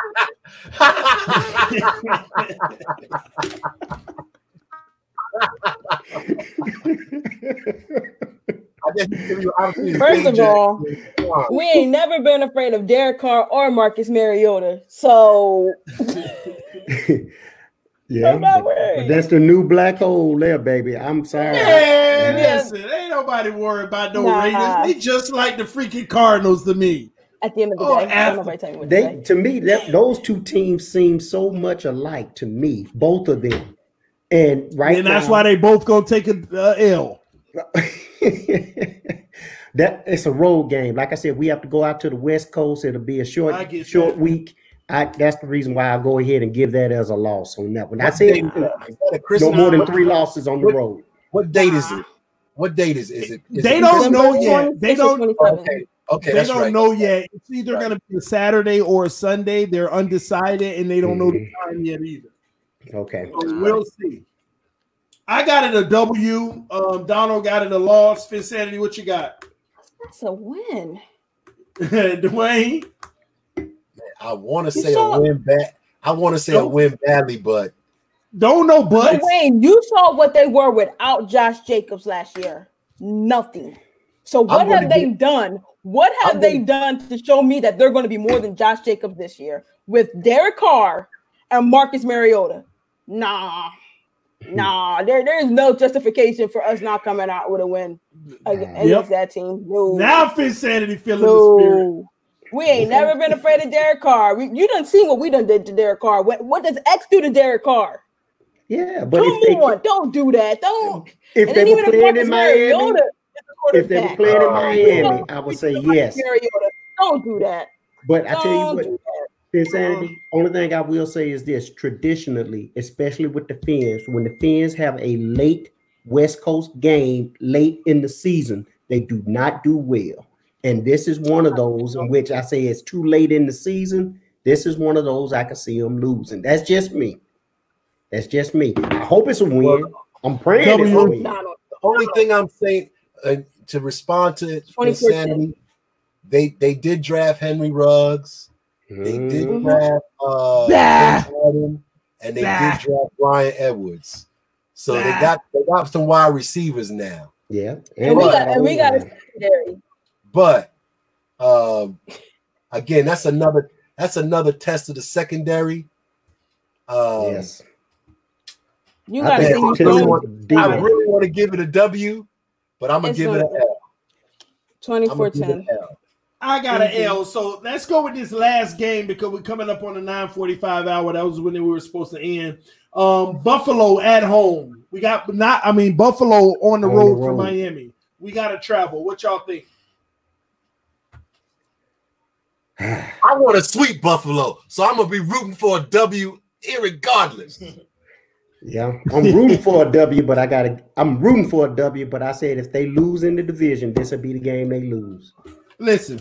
Let me go ahead and get mine out the way. TD has an L. We're gonna lose the Buffalo the last game of the season because we're gonna be 13-2 at the time, and we're gonna sit there and we're gonna be like, nobody can catch us. We already got a first round bye. Wait, are there any first round buys yet? Yeah, we're gonna be the best team in the league. Let's go.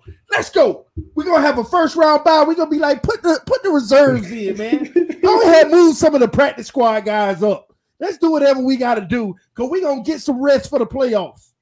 And that's why Buffalo gonna beat us. I think they're gonna beat us on the road anyway, even if we were struggling at the late in the season. I don't like that game, cold weather. I don't like that game. I don't like that being the very last game of the season on the road with a formidable team. That's why I know we're going to beat them early in the season, but I don't like it late in the season. I think we take the L. We have to take care of business and win at least 2 of those last 3 games at home.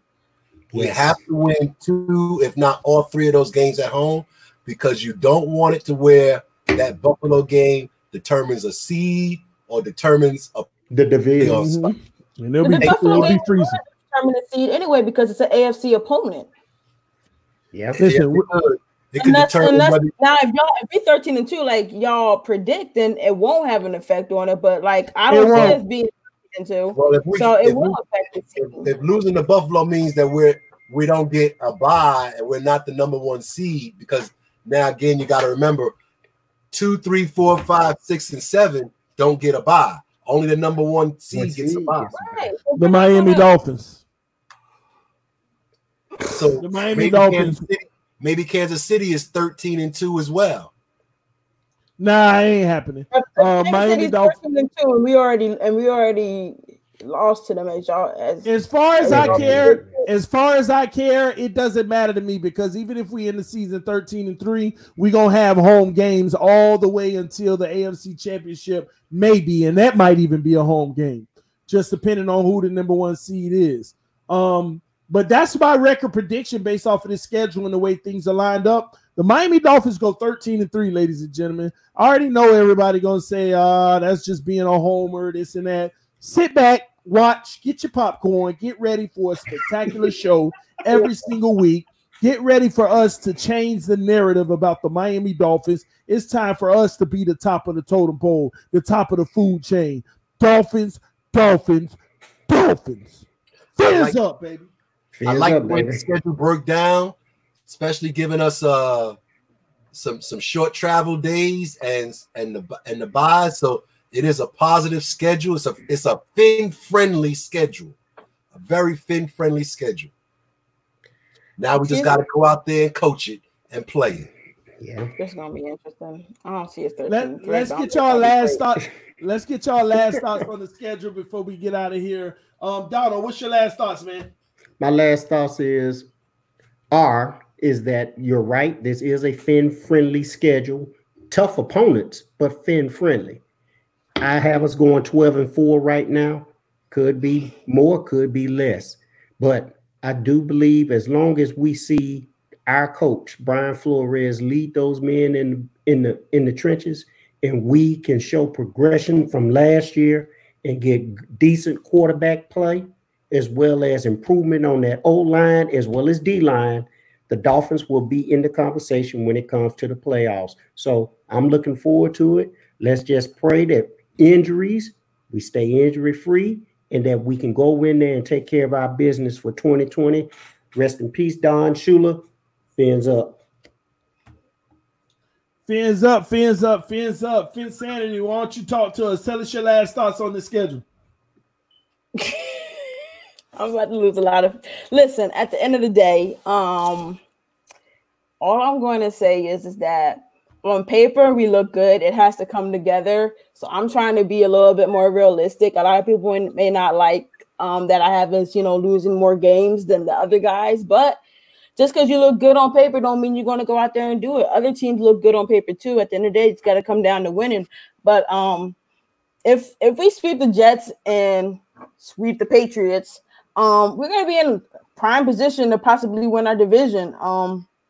It would be good to get 5 or 6 wins in the division, something we haven't done in a very long time.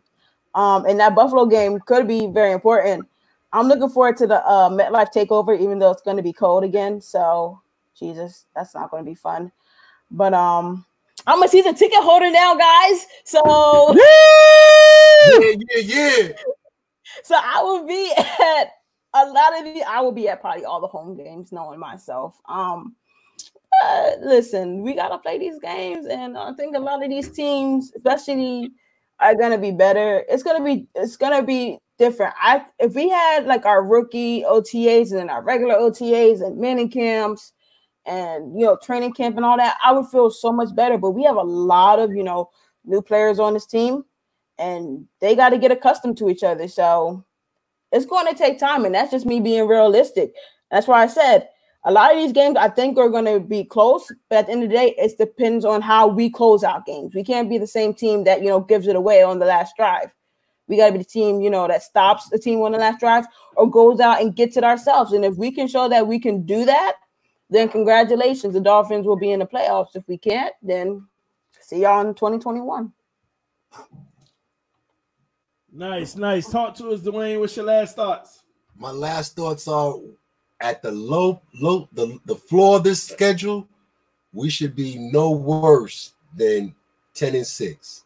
The high ceiling point is 13-3. Go Dolphins! Go Dolphins! Go Dolphins! Oh man, what a night, y'all. What a night. Let me get this off the screen. This is TDPHINSTALK, home of the real Miami Dolphin fans, guys. I really do believe 13-3, baby. I think it's going to gel from the beginning. And we got a favorable situation in the beginning with the roads versus the ways, the time we have to prepare.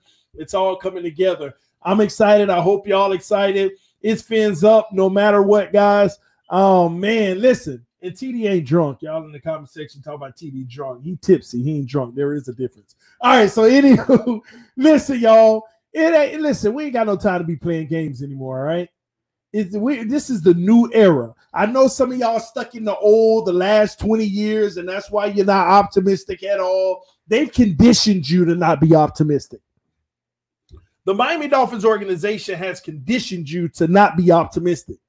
But I'm here to tell you a new day has arrived, and Coach Flores, I trust, and it's time for us to go into other people's home and dominate and then defend our own home. It is time for greatness to happen, ladies and gentlemen. We're not playing anymore. I don't care what none of y'all think. We ain't playing no more. It's fins up over everything. We're about to dominate the NFL 1 week at a time. We're about to jail for week 1. We ain't playing with nobody. We ain't playing with nobody. It's fins up. Hard-nosed football. We going into places and smacking people in their mouth. We ain't playing. It's over. Fins up. Thank y'all for tuning in to TD Fins Talk, home of the real Miami Dolphin fans. Put your fins up in the comment section before you get out of here. Make sure you hit that like button, and I will see y'all tomorrow, man. This is TD Fins Talk, home of the real Miami Dolphin fans. I am out. Peace. We gone, man.